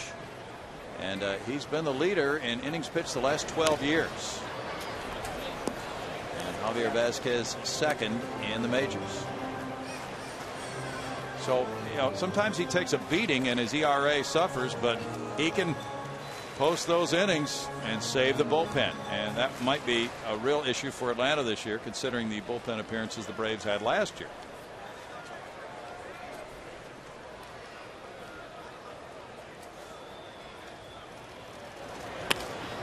That's flared over second base and dumps into right center field for a Chris Johnson single. Wesley Wright's up in the Houston bullpen. It's kind of fun to watch Livan pitch because it looks like he's just playing catch. Fastball 80 to 82 miles an hour. You get that big slow curveball. That time it was a little cutter that he threw CJ. Didn't cut a whole lot.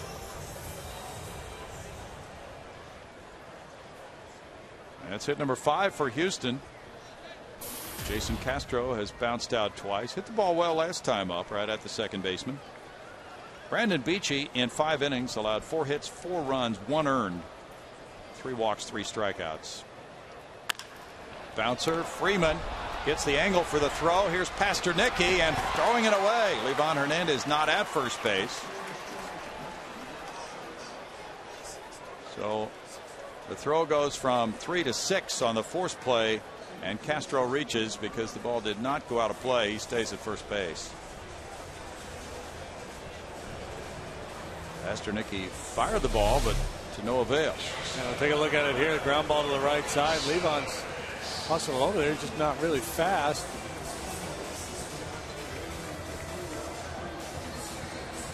You couldn't tell where the throw. Just a little sinker over the bag. So no error on that play because no further advance by Castro. And it's Marwin Gonzalez. He doubled off the right field wall and scored in the 4th. That was a 2-out run. And Jay Happ knocked it in, and that's the difference in this game right now. Ball 1 to Gonzalez.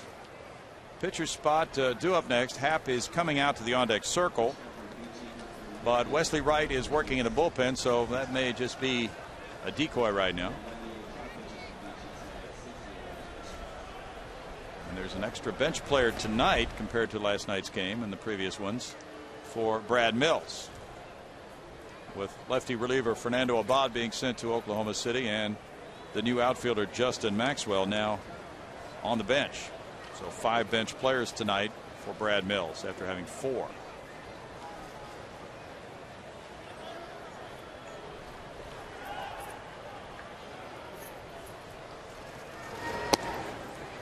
It's ball 2 and 2-0 to Marwin Gonzalez. And, you know, Brad Mills is willing to try it because the Astros felt that with 2 bullpen lefties, that would help them for these first 2 series against the Rockies and the Braves with the left-handed hitters that those 2 clubs had. And all along they said their plan was to go for 6 games with those 2 lefties in the bullpen and a 13-man pitching staff. But when they got the opportunity to claim Maxwell on waivers, they did that and made the move today. Runner going. Bouncer left side. Past the diving Prado. Into left field. And here is Castro going to third. Very well done by Marwin Gonzalez. It's first and third, 1 out as he claps his hands together at first. I believe it was Branch Rickey who said nothing more beautiful than a perfectly executed hit and run. And you'll see it. The runner breaks. The shortstop goes to cover. The hole's created. Gonzalez exploits that hole, and the Astros are in business first and third. And now we're going to see a pinch hitter, J.D. Martinez, batting for Jay Happ.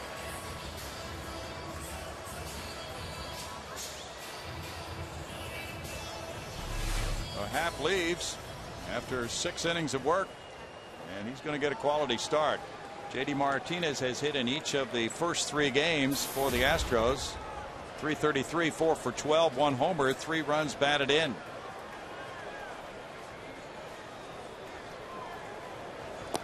Way outside for ball 1.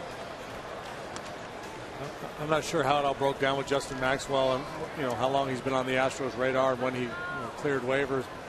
I also think that the idea of having 2 lefties in the bullpen really appealed to Brad Mills. But as he played those first couple games and saw how short his bench was, like, you know what? We probably can't stick with this plan. Just don't have enough bullets on the bench. There's a shot into center field.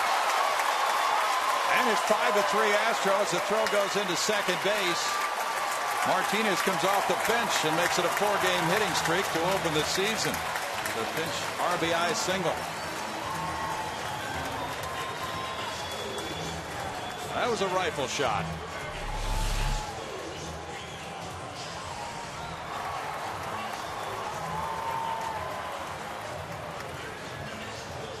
Now the Houston bats working well here in the 6th inning.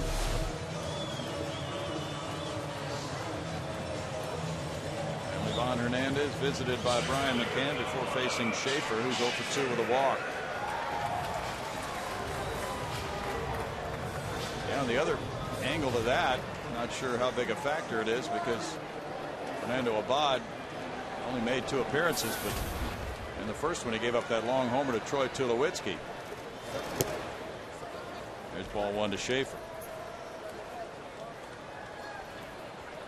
Happ in 6 innings allowed 6 hits, 3 earned runs, walking 1, fanning 5. Through 92 pitches, 60 were strikes. There's a shot going foul past Bobby Meacham. Belt high changeup.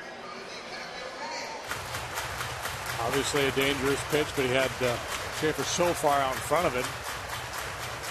So you just have to be patient with Livan. You can't get too greedy. The stuff looks so hittable. They just tend to get a little anxious, and Livan takes advantage of that. He can change speeds as he does there at 65 to get strike 2.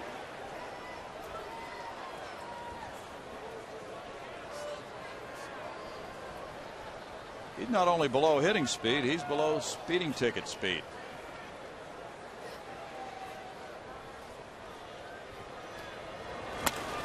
Looping fly ball left field. That will be in for a hit. Gonzalez held and the bases are loaded. He had to make sure that ball wasn't going to be caught by Diaz, but it was easily a hit. And now on the single by Schaefer, 3 men on for Altuve.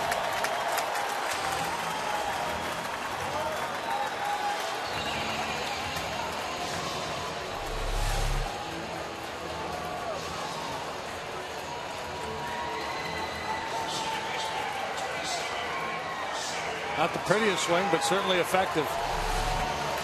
And the Astros are 5 for 5 with runners in scoring position with Altuve batting. Bases loaded, 1 out. He's 0 for 2 with a walk. Has scored a run. Travis Buck's on deck. Nice strike 1 to Altuve. The Astros now have put together 8 hits.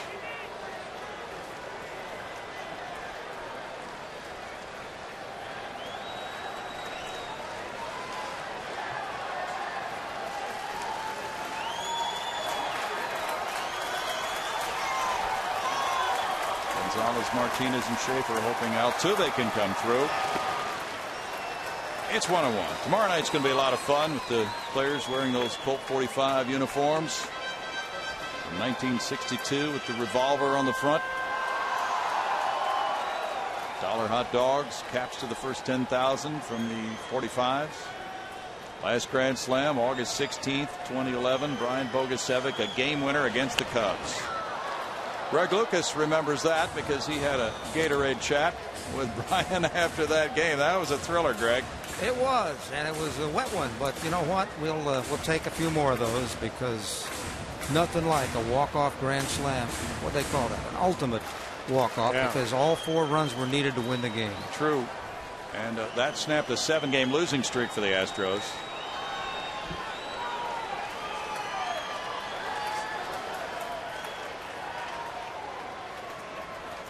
Justin Maxwell has 3 grand slams. He's on the Astros bench tonight. One of those a pinch hit. He's had a game winner. 2 balls, 2 strikes.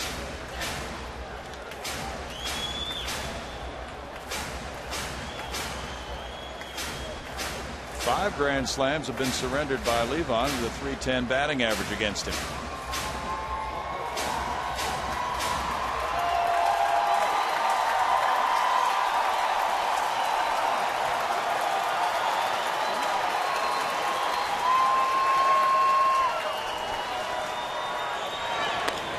Fly ball left field. Diaz, as the runner's tag, has it.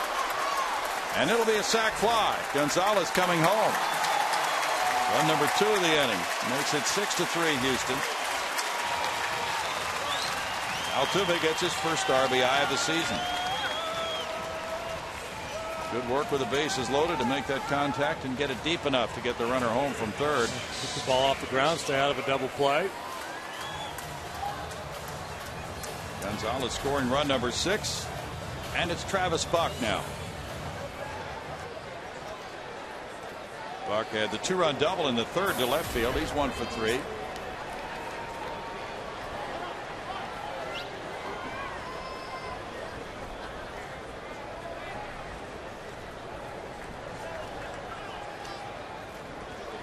Braves haven't gotten off to an 0-4 start since '88. There's strike 1. Started 0-10 that year. They wound up 54-106 that year. The same year the Orioles lost 20 in a row or something like that. Yeah, as a matter of fact, it is. To start the season, right? Yeah. 20 plus, I think. Wow. How about that to start the season?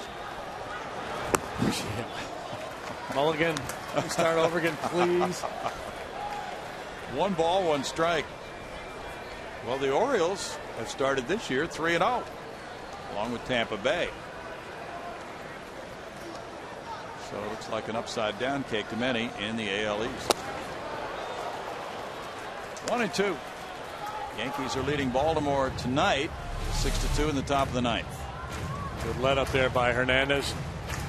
Buck, who's shown a willingness to go the other way, was maybe looking to yank something there and was out in front of it. Boston is down in the top of the 9th at Toronto 2-1 tonight. Dustin Pedroia hit his first homer.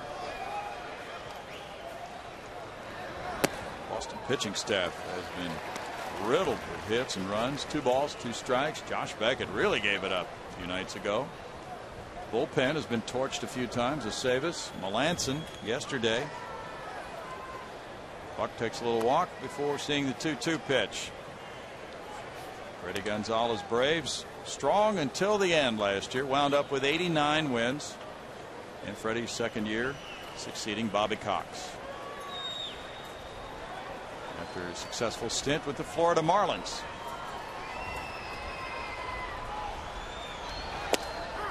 Strike 3 call, and that ends it. And Buck really unhappy at that strike 3 call from Gary Darling. But the Astros do add to their lead with 2 runs on 4 hits. Here's Chris Johnson. He got it started. Gonzalez, Martinez, Schaefer chimed in 6-3.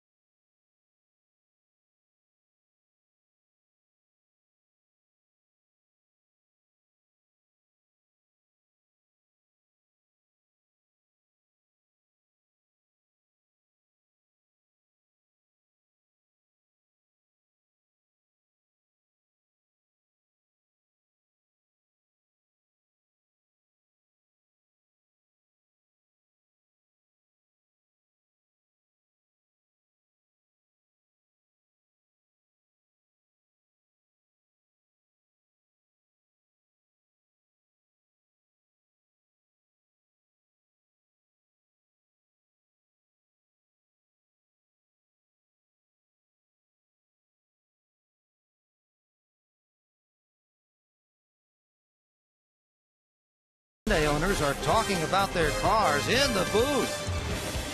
By Whataburger, proud to serve it hot and fresh 24 hours a day. And by the Progressive Insurance Group. For a money-saving car insurance quote, call 1-800-PROGRESSIVE today. Now back to the booth. Bill Brown and Jim Deshaies. Oh, what a pleasant night in Houston. Nice breeze blowing out to left field. The Astros with their new owner Jim Crane watching alongside his wife Francie from behind home plate. Enjoying what's been happening here as they just got 2 in the 6th inning to lead it now by 3. Wesley Wright comes in to try to preserve that lead, JD.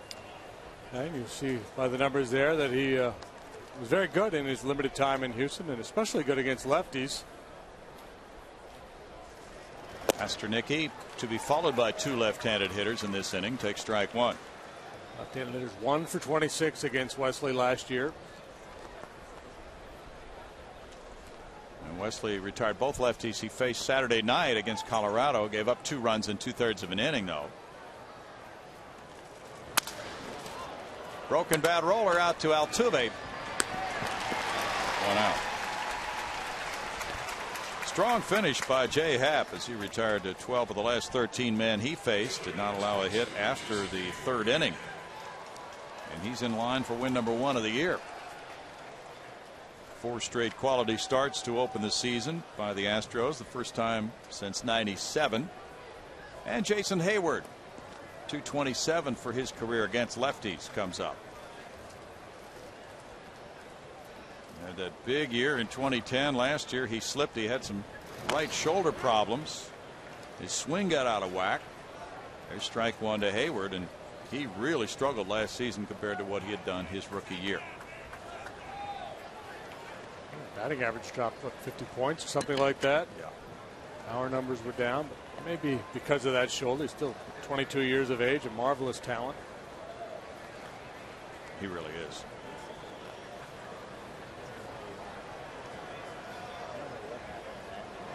Saw one scouting report on him today. You know, these anonymous articles written by scouts indicating that he has mostly an upper body swing, doesn't get the lower body into it a whole lot. No balls, 2 strikes.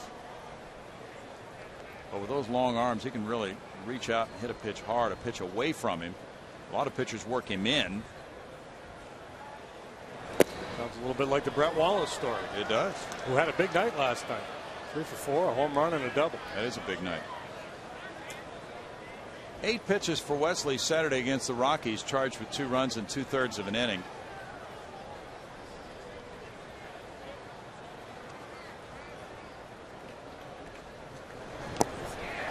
Hayward goes down on strikes. Well, he crowded him, and then he took it away from him and got the strikeout for out number 2.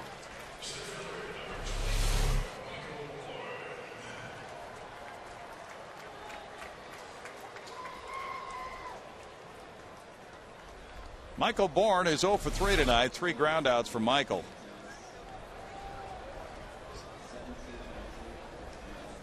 17,095 the attendance. That's actually people in the ballpark, as we mentioned earlier.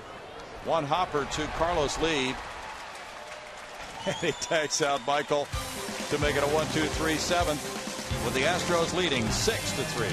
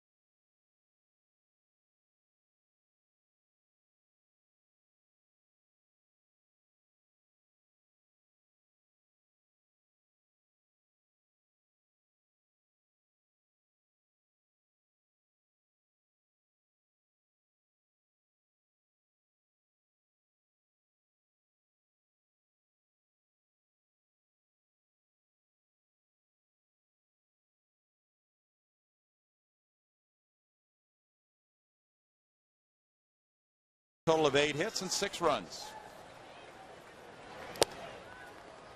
Strike call there makes it 1-1. Carlos had one of those hits and one of those RBIs in the 3rd inning. He also walked in the 5th. Second frame for Livan Hernandez. He was touched up for 4 hits and 2 runs in the last inning. This is out of play, and it's 1-2. Josh Hamilton has unloaded his second long ball of the year. Yu Darvish is still in there, and the Rangers lead 8-5 over the Mariners after 5. And the hard-hitting AL West. Fernando Rodriguez warming up for Houston as Carlos taps it foul. So Wesley Wright, who got 3 in a row, might be leaving this game.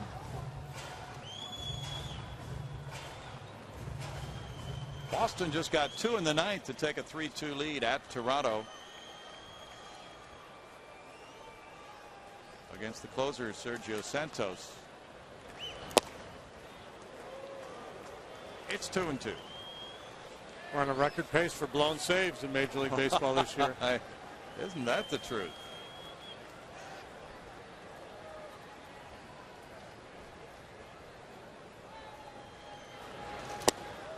That slow curve is off the plate.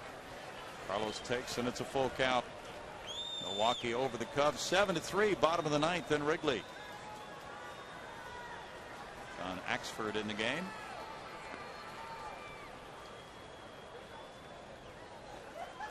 Bogusevic and Johnson will follow Lee, who swings and foul tips it for a strikeout. Second strikeout for Hernandez.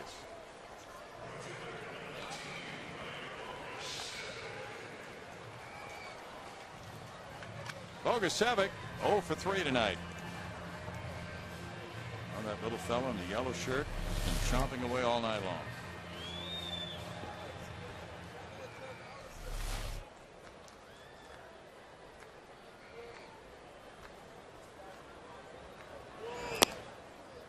That's strike 1 to Bogusevic. Great night for eating. Tomorrow night, dollar hot dogs will be the fare. A lot of the old-time favorite players are back, signing autographs from 6 to 6:30 in the concourse.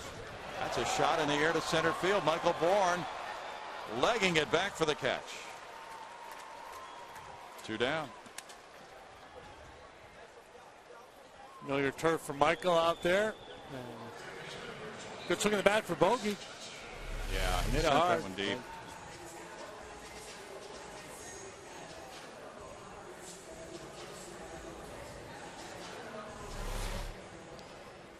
View from way up, and you can see how much ground the center fielder has to cover in this ballpark. That is an immense area.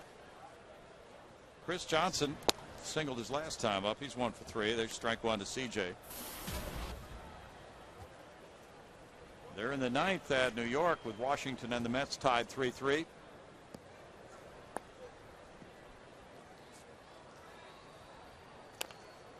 Little tap is a fair ball, and he's tagged out. He didn't run, and McCann grabbed it and tagged him for the 3rd out. After 7, it's 6-3 Houston.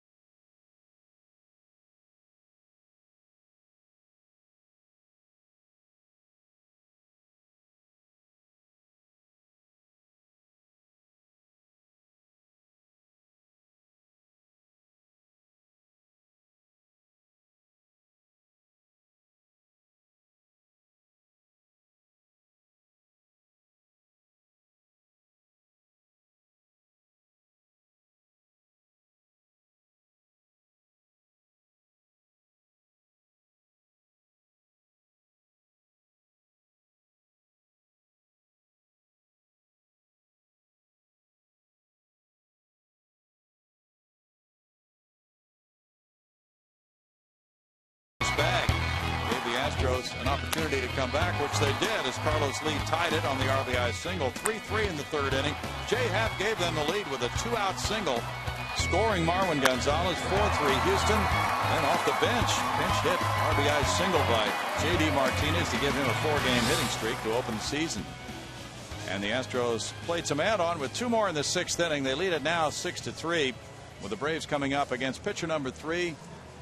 And Wesley Wright is still out there, actually. Chad Durbin is warming up for the Braves. So we might be seeing Fernando Rodriguez later. But Wesley stays in against Prado. Prado is 1 for 3. He doubled and scored in the 3rd. Yankees won 6-2 at Baltimore tonight. There's strike one. And Ivan Nova got that win for the Yankees, beating Brian Mattis, and Andrew Jones at his first of the year. Matt Wieters, number 2 for Baltimore. Wesley Wright, the only left-hander in the Astros bullpen right now, and I imagine had last inning not been as efficient as it was, he wouldn't be in this game. Liner to right. Yeah, he went 1-2-3 and didn't throw many pitches, did he? 6 or 7 pitches. You'd like to have him available as much as possible for this 3-game set with the Braves because of all their left-handed bats. But because that first inning he went so quickly, might as well run him back out there for another one. Big night out there. Yeah, so now he faces another lefty hitter, McCann. You got McCann, then you got Freeman 2 hitters later. So McCann singled in a run in the 3rd. He's 1 for 3. No, the Astros, the game summary we showed, those 3 runs in the 3rd, that all started after 2 out and nobody on. And then the 1 run in the 4th came with 2 outs, nobody on, and the 8-hole hitter up. Yeah. So it's a really good clutch and maybe unexpected offense tonight. The double by Gonzalez, the RBI single by Jay Happ, the go-ahead run scoring on that hit by Happ. He earned it. He really did, and the starting pitchers are doing some hitting, aren't they? Let's see. Bud Norris had the double yesterday, and Lucas Harrell had a bunch single Saturday night. So that's now a 3-game hitting streak by Astros starting pitchers. There isn't a stat for that, is there? No balls, 2 strikes. Oh, I imagine we can find it. We'll keep one. Hitting streak by Astros pitchers. No balls, 2 strikes. Well, you have to admit, probably hasn't happened all that many times. Last decade or so. Ugla's on deck. With this infield shifted around, Chris Johnson over where the shortstop would be a lot of the time. In tight on McCann. That makes it 1-2. St. Louis disposed of Cincinnati 7-1 at Great American Ballpark. That makes the Cardinals 4-1 and the Reds are 2-2. Jake Westbrook won it. The Cardinals got 4 in the 1st. Homer Bailey lost it. It's a looping fly ball left center field, could be in for a hit, but Schaefer is there. It hung up for him for out number 1. Now McCann was kind of bailing out on that, and Schaefer had plenty of time to get there. Now Brad Mills is out of the dugout, and with Dan Ugla due up next, and probably the idea in mind that you expressed that hey, 2 more games left in this series with all these left-handed hitters on the Braves. Let's save Wesley Wright. He's already gotten 4 outs in this game. That'll be it for him. And we get a change here in the 8th inning with the score Houston 6, Atlanta 3.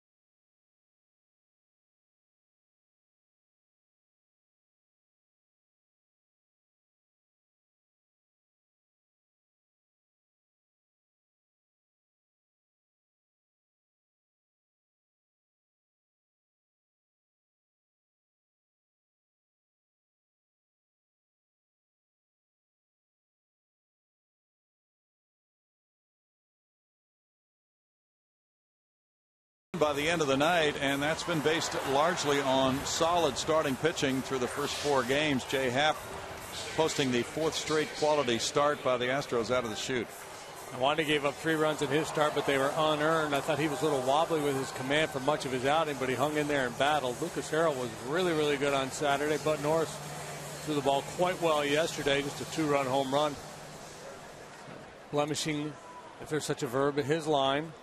And then Jay Happ tonight really finishing strong, retiring 12 of the final 13 batters he's faced. And there's Kyle Weiland in the center of your picture there next to J.D. Martinez. He's up next. He gets the baton tomorrow. Pressure's on Kyle. First start as an Astro coming up tomorrow for the former Red Sox right-hander. Dan Uggla's the batter. Fernando Rodriguez is the pitcher. Uggla's 0 for 3.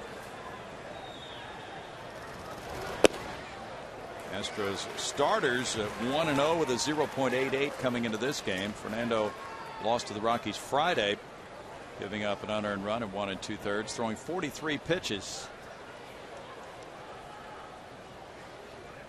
Astros starting pitchers had a 3-game winning streak back in August with Myers, Bud Norris, and Wandy Rodriguez. Oh, 3-game hitting streak. Okay. So maybe it isn't all that rare. No balls, 2 strikes.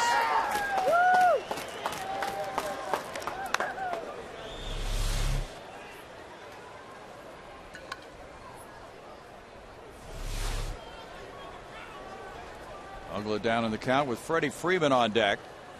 By that swing, he had designs on the Crawford boxes, really pulling off that ball down and away. He's strong enough to take a pitch away and hook it out of here. In the dirt, the runner takes off. No throw by Castro. Prado advances on the wild pitch.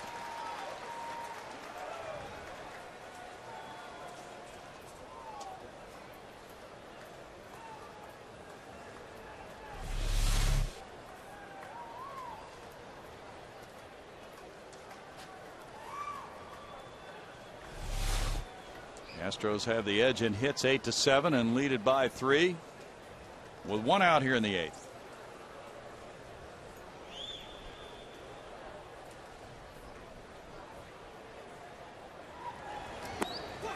And the curveball gets a strikeout. Uggla retired, 2 outs in the inning. Strikeout number 7 for Astros pitching tonight.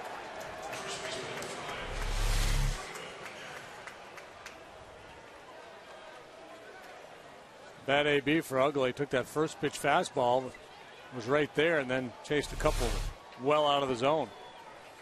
Doug Brocail runs out to the mound with Freeman to bat next. He's 1 for 3.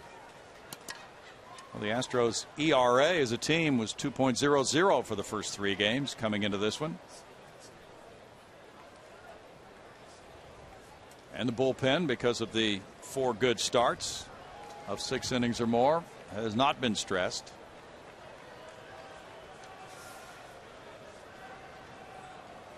Rodriguez making his 2nd appearance of the year. Fernando Abad and Wesley Wright now have made 2. Everybody else just 1 out of that bullpen. In the air, and Chris Johnson goes over to foul ground and calls with the backpedaling play to end the Braves' 8th. No runs, a hit, a runner stranded at second. The Astros lead it by 3, 6-3.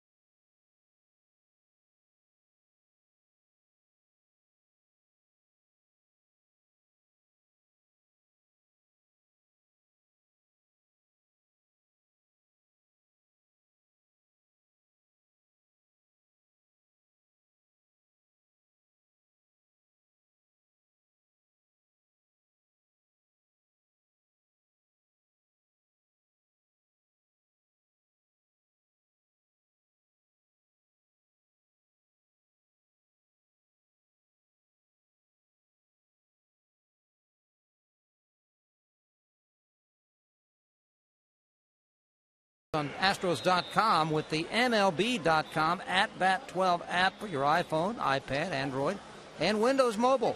Get live audio, pitch tracking, video highlights, and more. Just text @Bat to 31826 or visit Astros.com for details. Thank you, Greg. We're looking at right-hander Chad Durbin warming up for the Braves. He'll be pitcher number 3 for them. Livan Hernandez, who pitched after Brandon Beachy, went 5. Hernandez went 2 innings, allowing 4 hits, 2 runs, no walks, striking out 2. Durbin just picked up by the Braves after being released by Washington. Well, last year he was with the Cleveland Indians, and he compiled those numbers, 2-2 with a 5.53 ERA through 56 ball games. Well-traveled right-hander, started his big league career with the Royals back in 1999. Used to be a starting pitcher, but last few years mostly out of the bullpen. Jason Castro looks like a cutter there in on him for ball 1. Batting for the 4th time, 0 for 3 tonight. After he grounded into that forced play, he scored the run in the 6th inning, first run of that frame. It's 1-1 to Jason, 0 for 8 to start the season.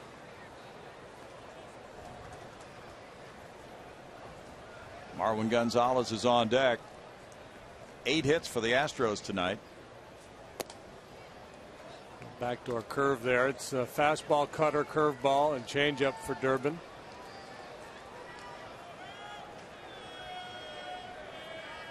Velocity probably a little bit below major league average. 2-2. Durbin started his career with Kansas City. He's made more than 360 appearances in his career, 56 for the Tribe last year. Tomorrow night, one of those interesting evenings. The April 10th date, the beginning of the franchise in '62, as the Colt 45s played their first game at Old Colt Stadium, and Bobby Shantz knocked off the Chicago Cubs 11-2. Roman Mejias hit a pair of 3-run homers, and it was a great start for baseball in the state of Texas, April 10th, 1962. Bob Aspromonte will be here tomorrow night to relive it. 3-2 the count. They trained in Arizona in those days, out in the Cactus League. Came in, had, of course, a lot of folks waiting for them at the airport for that first game. Rolled out to second. Ugla takes care of out number 1. Very exciting time, though, as it had been all those years until Major League Baseball came to Texas. 1962, you know, the Dodgers had been in L.A. since '58, and the Giants in San Francisco, moving out from New York, and it just seemed to be such a vast expanse of territory here in the Southwest without Major League Baseball for all those years. Marwin Gonzalez has scored 2 runs tonight, going 2 for 3. Justin Maxwell is on deck, the newest Astro, with the pitcher due up next. And Brett Myers is at work in the bullpen. Showing bunt. Gonzalez takes it for a ball. 1-1. Yeah, those players came from all over the place in the expansion draft, and some signing as free agents by the Colt 45s. Gabe Paul was the first general manager, but he quit before the first game. Paul Richards replaced him. 2-1, and just a bunch of cast-offs at that time. The expansion draft did not allow the Mets and the Colt 45s an opportunity to take very many good players. Yeah, the other owners weren't overly generous, were they? No. The way they structured that draft. That's a line shot into center. One of them, though, Bob Aspromonte, lasted a long time. So Gonzalez gets his 3rd hit of the night. What a thrill for the rookie.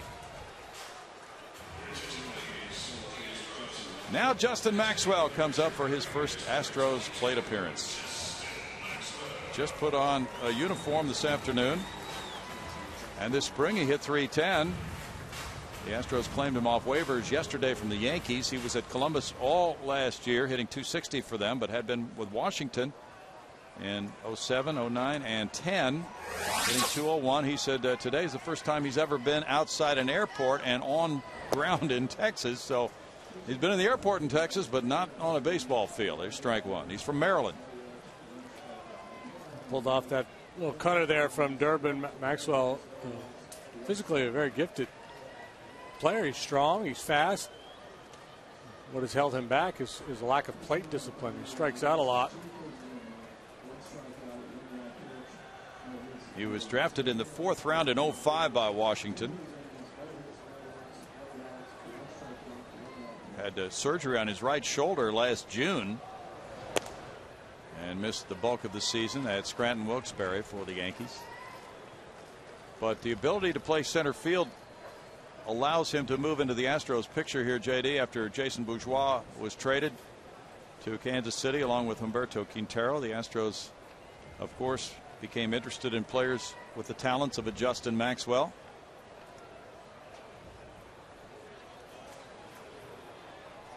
Yeah, so you can, you get a tough lefty out there. You want to give Schaefer a night off. You can give Maxwell the start and have the platoon advantage with a right-handed bat. Fastball from Durbin takes care of strike 2. The challenge for a lot of right-handed hitters with power is not to be intoxicated by the Crawford boxes. Don't let that get in your head, or you're going to try to jerk everything to left field to take advantage of that short porch. Back in 07, Justin was the minor league player of the year for the Nationals. Well, he hits one out toward the Crawford boxes. Maxwell with a high drive, and he bangs it above the archway. A 2-run home run for Justin Maxwell in his first at bat with the Astros. That's making a first impression. Well, his first major league hit was a pinch hit grand slam. And now here in Houston, it's a pinch hit 2-run homer for the newest Astro, Justin Maxwell. Welcome to town. The last Astro to hit a home run as his first Astros hit was pitcher Gustavo Chacin in 2010. And I talked about not pulling off the ball, trying to take advantage of the Crawford boxes, and he did just that. He just leaned in, stayed on that ball, whereas he pulled off his first couple of swings. As Schaefer bounces out. Out number 2 now, 8-3 with the Maxwell home run, the first long ball of the night. That's some thunder off the bench. The Astros with 2 pinch hits tonight, producing a total of 3 runs. Martinez had the pinch RBI single in the 6th.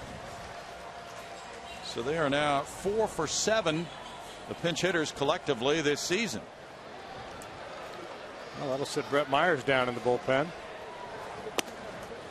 Strike 1 to Altuve. Don't need to use him tonight unless the Braves rally in the top of the 9th.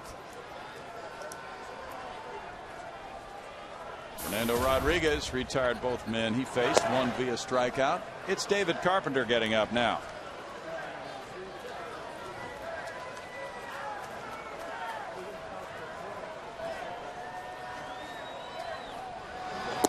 In tight to Altuve. 10 hits for the Astros, who lead it by 5 now, 8-3. 5 homers so far in game number 4. It took 10 games to hit 5 homers last year. There's a shot off the mound on through into center field. Altuve gets a knock. 11 hits for Houston.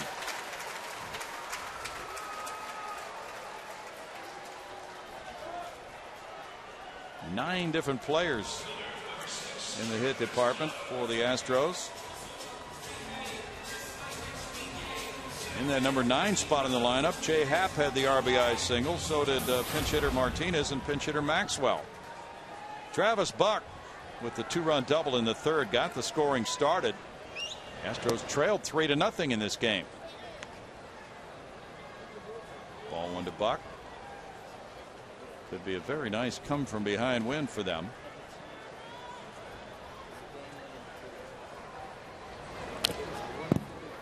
It's a 1-1 count. Wandy Rodriguez pitches Wednesday night against Randall Delgado. It's good night for the GM, isn't it? Oh, you know it. Make a waiver claim, bring a guy in. First at bat, he goes deep. Very good night for the GM. Immediate results. That doesn't always happen. 1-2. And Jeff Luhnow was saying, well, that's what we're going to be looking to do. If we can find a player with talent, a young guy like a Justin Maxwell, we're going to be looking to pluck all that young talent we can. George Pistolos there in between David Gottfried on the left and General Manager Jeff Luhnow on the right. You know why George is smiling. 2 balls, 2 strikes. And George, after his years with the Rockets, now gets to enjoy a sporting event every night.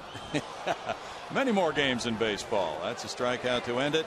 And the long ball came from the talented Justin Maxwell from Bethesda, Maryland, and the University of Maryland. Pinch 2-run homer.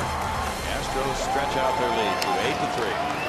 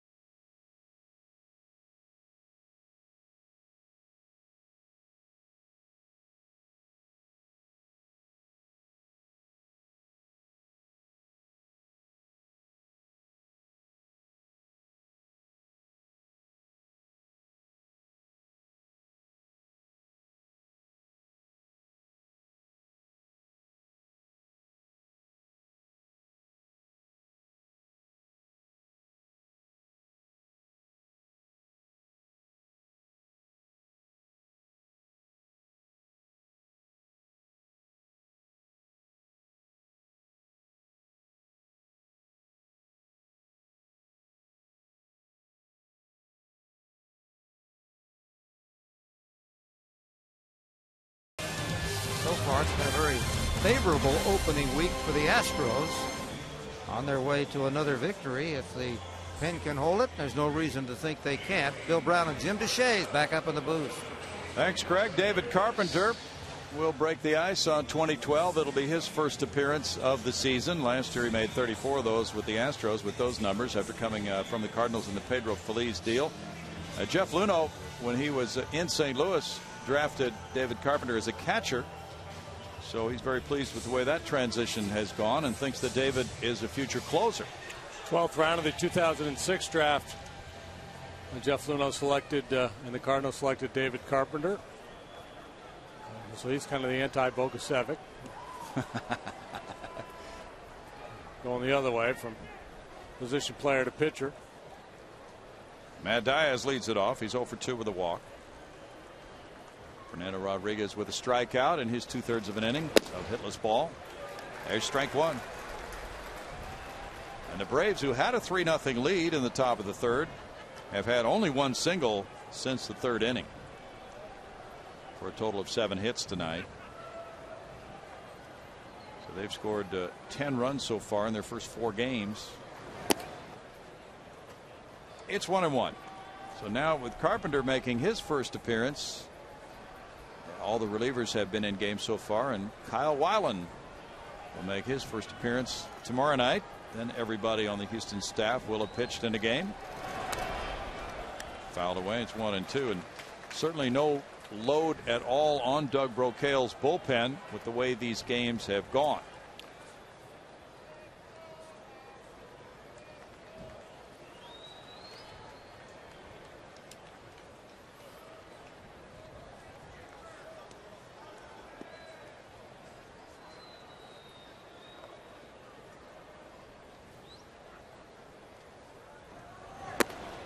Carpenter gets a swing on that riding fastball. Oh, Diaz didn't think so, and he didn't like the call from Gary Darling, but he's a strikeout victim.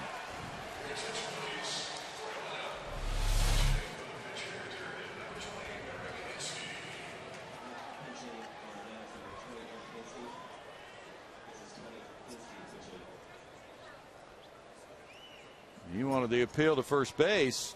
Eric Hinske now is the pinch hitter. Yeah, I don't think I've ever seen an umpire appeal a swing after he's already called it a swing. No. Infield shifts around for the lefty hitting Hinske. Batting for Durbin.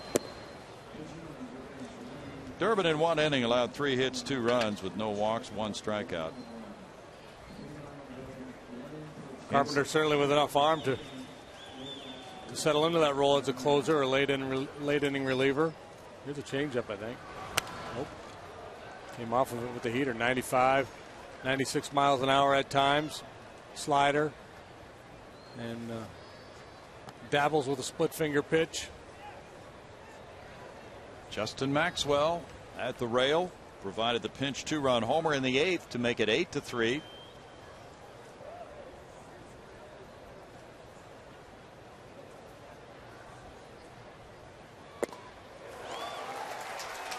One and 2. Like the splitter right there.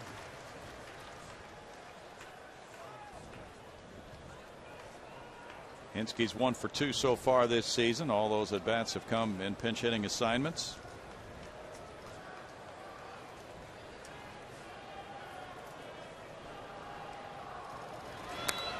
Eric fouls it back. Good platoon player. Play the corner outfield spots or first base. Formerly with the Toronto Blue Jays. Rookie of the year with them, wasn't he? A few years back. I'd forgotten that. Yeah.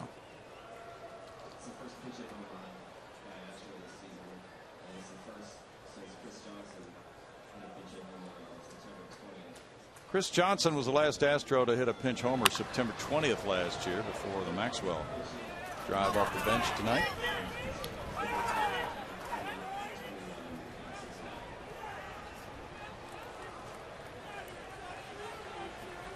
The Mets got a run in the 9th and beat Washington 4-3. John Roush getting that win over Henry Rodriguez. Terry Collins club 4-0. Boston beat Toronto 4-2.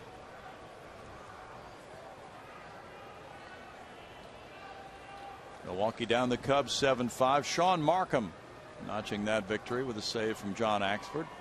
The ball there makes it 2-2. Markham very good on the road last year.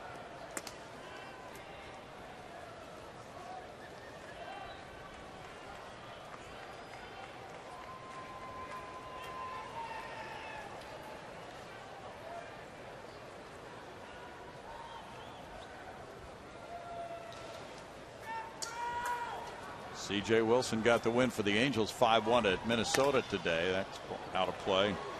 Interesting that the Angels have fortified themselves with C.J. on the mound, Albert Pujols at first base, and they're ready to make their run now at the Rangers this year.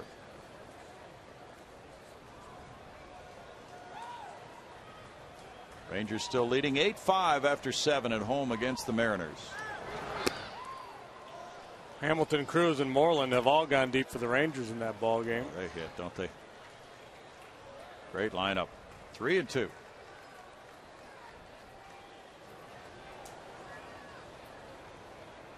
If Moreland hits, that'll just add to all the fun that they have. He will hit, I think.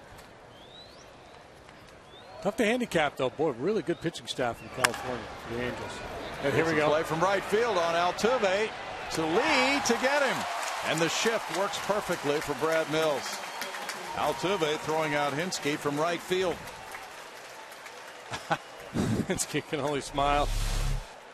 Score it. Rover to first base.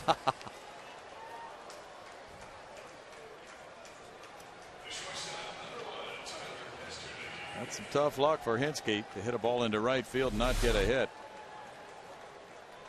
Tyler Pasternicki is 1 for 3, an RBI on his single in the 2nd inning.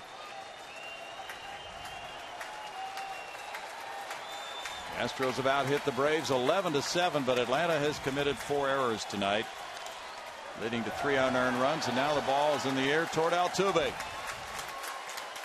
And the Astros open this season 3-1. David Carpenter getting the final outs. And the Braves, who score 2 in the second, 1 in the third, get only 1 hit after the third inning. The Astros and the young guns are firing out to a 3-1 record, winning this one 8-3.